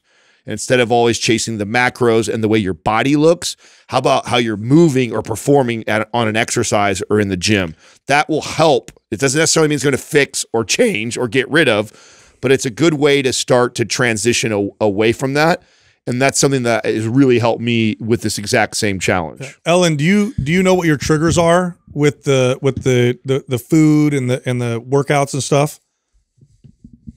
With food, I think it's just my need for control. It's not even that I don't trust myself because I've been tracking for so long. It's just that, I don't know. When it comes down time to eat, I just want to know exactly what I'm doing. With eating, I don't really know. Do you weigh yourself often? Every morning. Okay. So typically weighing yourself, looking in the mirror, full body, and studying yourself or looking at your physique, those two things tend to be really strong triggers for people like you. So in order to kind of get out of this, you're going to have to eliminate those triggers for a while. It's going to be a little bit of a leap of faith because you're going to be, oh my God, what's happening to myself? What am I doing? So I would take your scale and I would give it to somebody that you trust and say, I'm going to give this to you and don't give it back to me. And so stop weighing yourself and stop looking in the mirror. Now, of course, you have to look in the mirror. People are like, how do I not look in the mirror? Just look at your neck up when you're getting ready in the mirror. And if you look at how you look in an outfit, be very aware of how much you're studying yourself. So you can look at yourself. I look good. I'm out. And stay literally. So I went through a period of this where I took mirrors and I covered them and I stopped looking at myself because it would trigger those behaviors. So the scale and the mirror, get rid of those two things. And then when it comes to eating, you're going to have to start connecting it to something else than how you look and your body weight. So what we're going to need to start doing is I want you to take a journal, and I like paper and pen. I like this better than the phone because there's a lot of things on your phone that'll also probably trigger you, like social media. So I'd like for you to have a small journal, and I want you to write, talk about how you feel before you eat, what you're looking for from the food, how you feel while you're eating, and then how you feel after the food. And that's it. No judgment. Okay. So the point of this is also not to get into a shame spiral. Oh crap, I totally ate what I normally eat because I'm still trying to control myself. Like, don't worry about that. Just how you feel, what's the goal with this meal, how I feel during and how I feel after. And you're going to start connecting other things to food besides the way you look. Because it's going to be a bit of a process. In fact, it's going to feel very awkward at first. At first, it's going to feel very forced before it becomes something very natural. On top of that, doing what Adam said, I think is great because you're still going to want to work out. I don't think you should stop working out, but I think you should go to the gym and start looking at the weight on the bar. I think a powerlifting program would be amazing for that because then you'll start to find appreciation and excitement and enjoyment over getting stronger. And also getting stronger typically means you're not under eating. It means you're probably feeding yourself properly and appropriately. So I like the strength aspect. So MAPS Powerlift, eliminate the triggers. And then the third piece, and this is the hard piece, is and maybe you've already done this work, but try to find the root as to why you feel like you need to control things so tightly. Typically, it's because you had a childhood that was either no control, it felt out of control, unpredictable, or you didn't have any boundaries, or because you're very anxious and that sense of control makes things feel more predictable. But working with a therapist on that control issue is going to be very important because if you fix it here, it'll show up in other places. In other words, you may find that I got the exercise and diet part down, but now my house needs to be perfectly clean all the time, or I need to be like this with work or whatever. You're probably laughing because that might already be a thing. So I think working with a therapist on the control stuff and getting to the root will allow you to kind of figure out this thing, because otherwise it'll manifest in other ways. And then as you get older and you start to, have a family and all that stuff, it'll get even more pressure, makes things come out more. So those three things I think will help a lot. Do you have? Yeah, having a family is something that it has made me think more about this. I don't want this to rub off on any children. Yeah. And then two, with the training aspect, I know you guys don't like CrossFit, but for a while when I was doing it, it did help me kind of break out of it for a little because I was so focused on performance. Of course. So that did help. But powerlifting. Yeah. Hey, that's an example though. If you were a client of mine and we found that's another great example of where I would allow that. Like just because we're not a fan of the programming, but when I had a very specific client who I'm trying to get away from body image, I think CrossFit did a pretty good job of that. It's kind of come full circle back. Not so good though too, but I mean, for the most part, it's performance driven and I like that aspect. And so there's some value to that. So I like all the advice. What I'm wondering is, do you have other interests in hobbies like outside of fitness? Are you like, anything drives you outside that you enjoy that you could really dive into? You can, maybe serve somewhere or like volunteer and give back to other people instead of like, I don't know. Sometimes for me, it's like, I'm so self-focused. I'm so self-motivated. And a lot of that's wrapped into, my body training, like nutrition, like, I'm getting all these things right. I'm checking all these boxes, instead of pouring all of that on me all the time, like pour it somewhere else. Yeah, for sure. That was part of my original background in the question too. I think that's another piece that has upset me about all of this. I used to do a lot of different things. I have a lot of hobbies. drawing, dancing, even honestly, just hanging out with people in general is something like I was very outgoing. And it's become very, I guess, selfish, honestly, but all in pursuit of maintaining this one thing. So there's definitely things that I've thought about going back to, but I just haven't. You know what? I'm so glad Justin asked that, because that changes some of my advice now too. And this does also reminds me a part of my journey where I started to get back into playing basketball. I started actually reading more. I picked up swimming. I started picking up some things I was interested in. And it's like, remember, and I know you know this because you've listened to the show for so long, is that, you know, we talk about the whole health sphere, and you just listed off a bunch of things about yourself that you liked and that you did that are a part of being healthy. Yeah. Like all those things you just said is like, great. Those are all a part of health. And if you've completely eliminated all of them to just be so focused on this macros and body image, like that's not healthy. And so maybe part of your exercise is letting go of some of the gym days. Maybe you shouldn't train in the gym. Do this though, Ellen. 4 days a week. Maybe it's 2 days a week. And then 2 days it is doing hobbies that you know give you joy. But you have to schedule them at first. That's not going to happen naturally. I'm saying that because it's going to, you're going to be like, alien right now. You're I got to spend more time with friends or whatever. Like literally like, okay, Tuesdays, I am going to go out to lunch with a friend. Yeah, no, it's kind of just whatever you were doing. If you were like Monday, Wednesday, Friday, Saturday gym days, it's like keep 2 of those days, and then the other 2 are now being replaced with specific hobbies or things. It's going to feel very liberating. After a few weeks of doing this, you're going to start to feel free from these chains that you're bound by. So, but you're gonna have to schedule them at first. Like the journaling, it's gonna feel awkward at first, for sure. And part of the things that should help you motivate through this, and at least it did for me, is that because we're coaches and trainers, part of this work and experiment is so I'm going to be a better coach. Part of me going through this and the challenge of this and struggling through it is because it's only going to make me better for my clients. And so there's that. Use that as your motivation as you go through it. Is like, hey, I know I'm not the only one who's challenged with this. Me going through it, wrestling with it, finding what works, what doesn't work is only going to make you a better communicator with your clients that struggle with the same thing. Totally. Yeah, I really appreciate that. You guys sound like my boyfriend. He tells me all the things you guys are telling me, but I told him unless Mind Pump tells me, I'm not going to take your advice. Oh God, he probably hates us. You know, I find a way to get y'all in every conversation. I swear. That's awesome. We're just backing him up. Yeah. I think and I think I like Maps Anabolic for you. It's you could follow the 2-day version, and then take the other days and schedule things that are not related to fitness. Yeah. Literally maybe take a class in drawing or a dance class, like you said, and put that, instill that in your life. I think that's a great 100%. You have to do that. That'd be great. 100%. Actually, real quick, I did do anabolic maybe a year and a half ago, and those I guess there was a few trigger days or just like you wouldn't do anything. Yeah. That was hard, but I forced myself to do it and it was really helpful. However, I just didn't replace it with anything. So I just kind of did nothing on those days. Good. Maybe, this time around replacing it. Yeah, dude. Listen, I go 2 days a week and then go sign up for something or do a class or schedule a lunch with a friend. I love that. Yeah.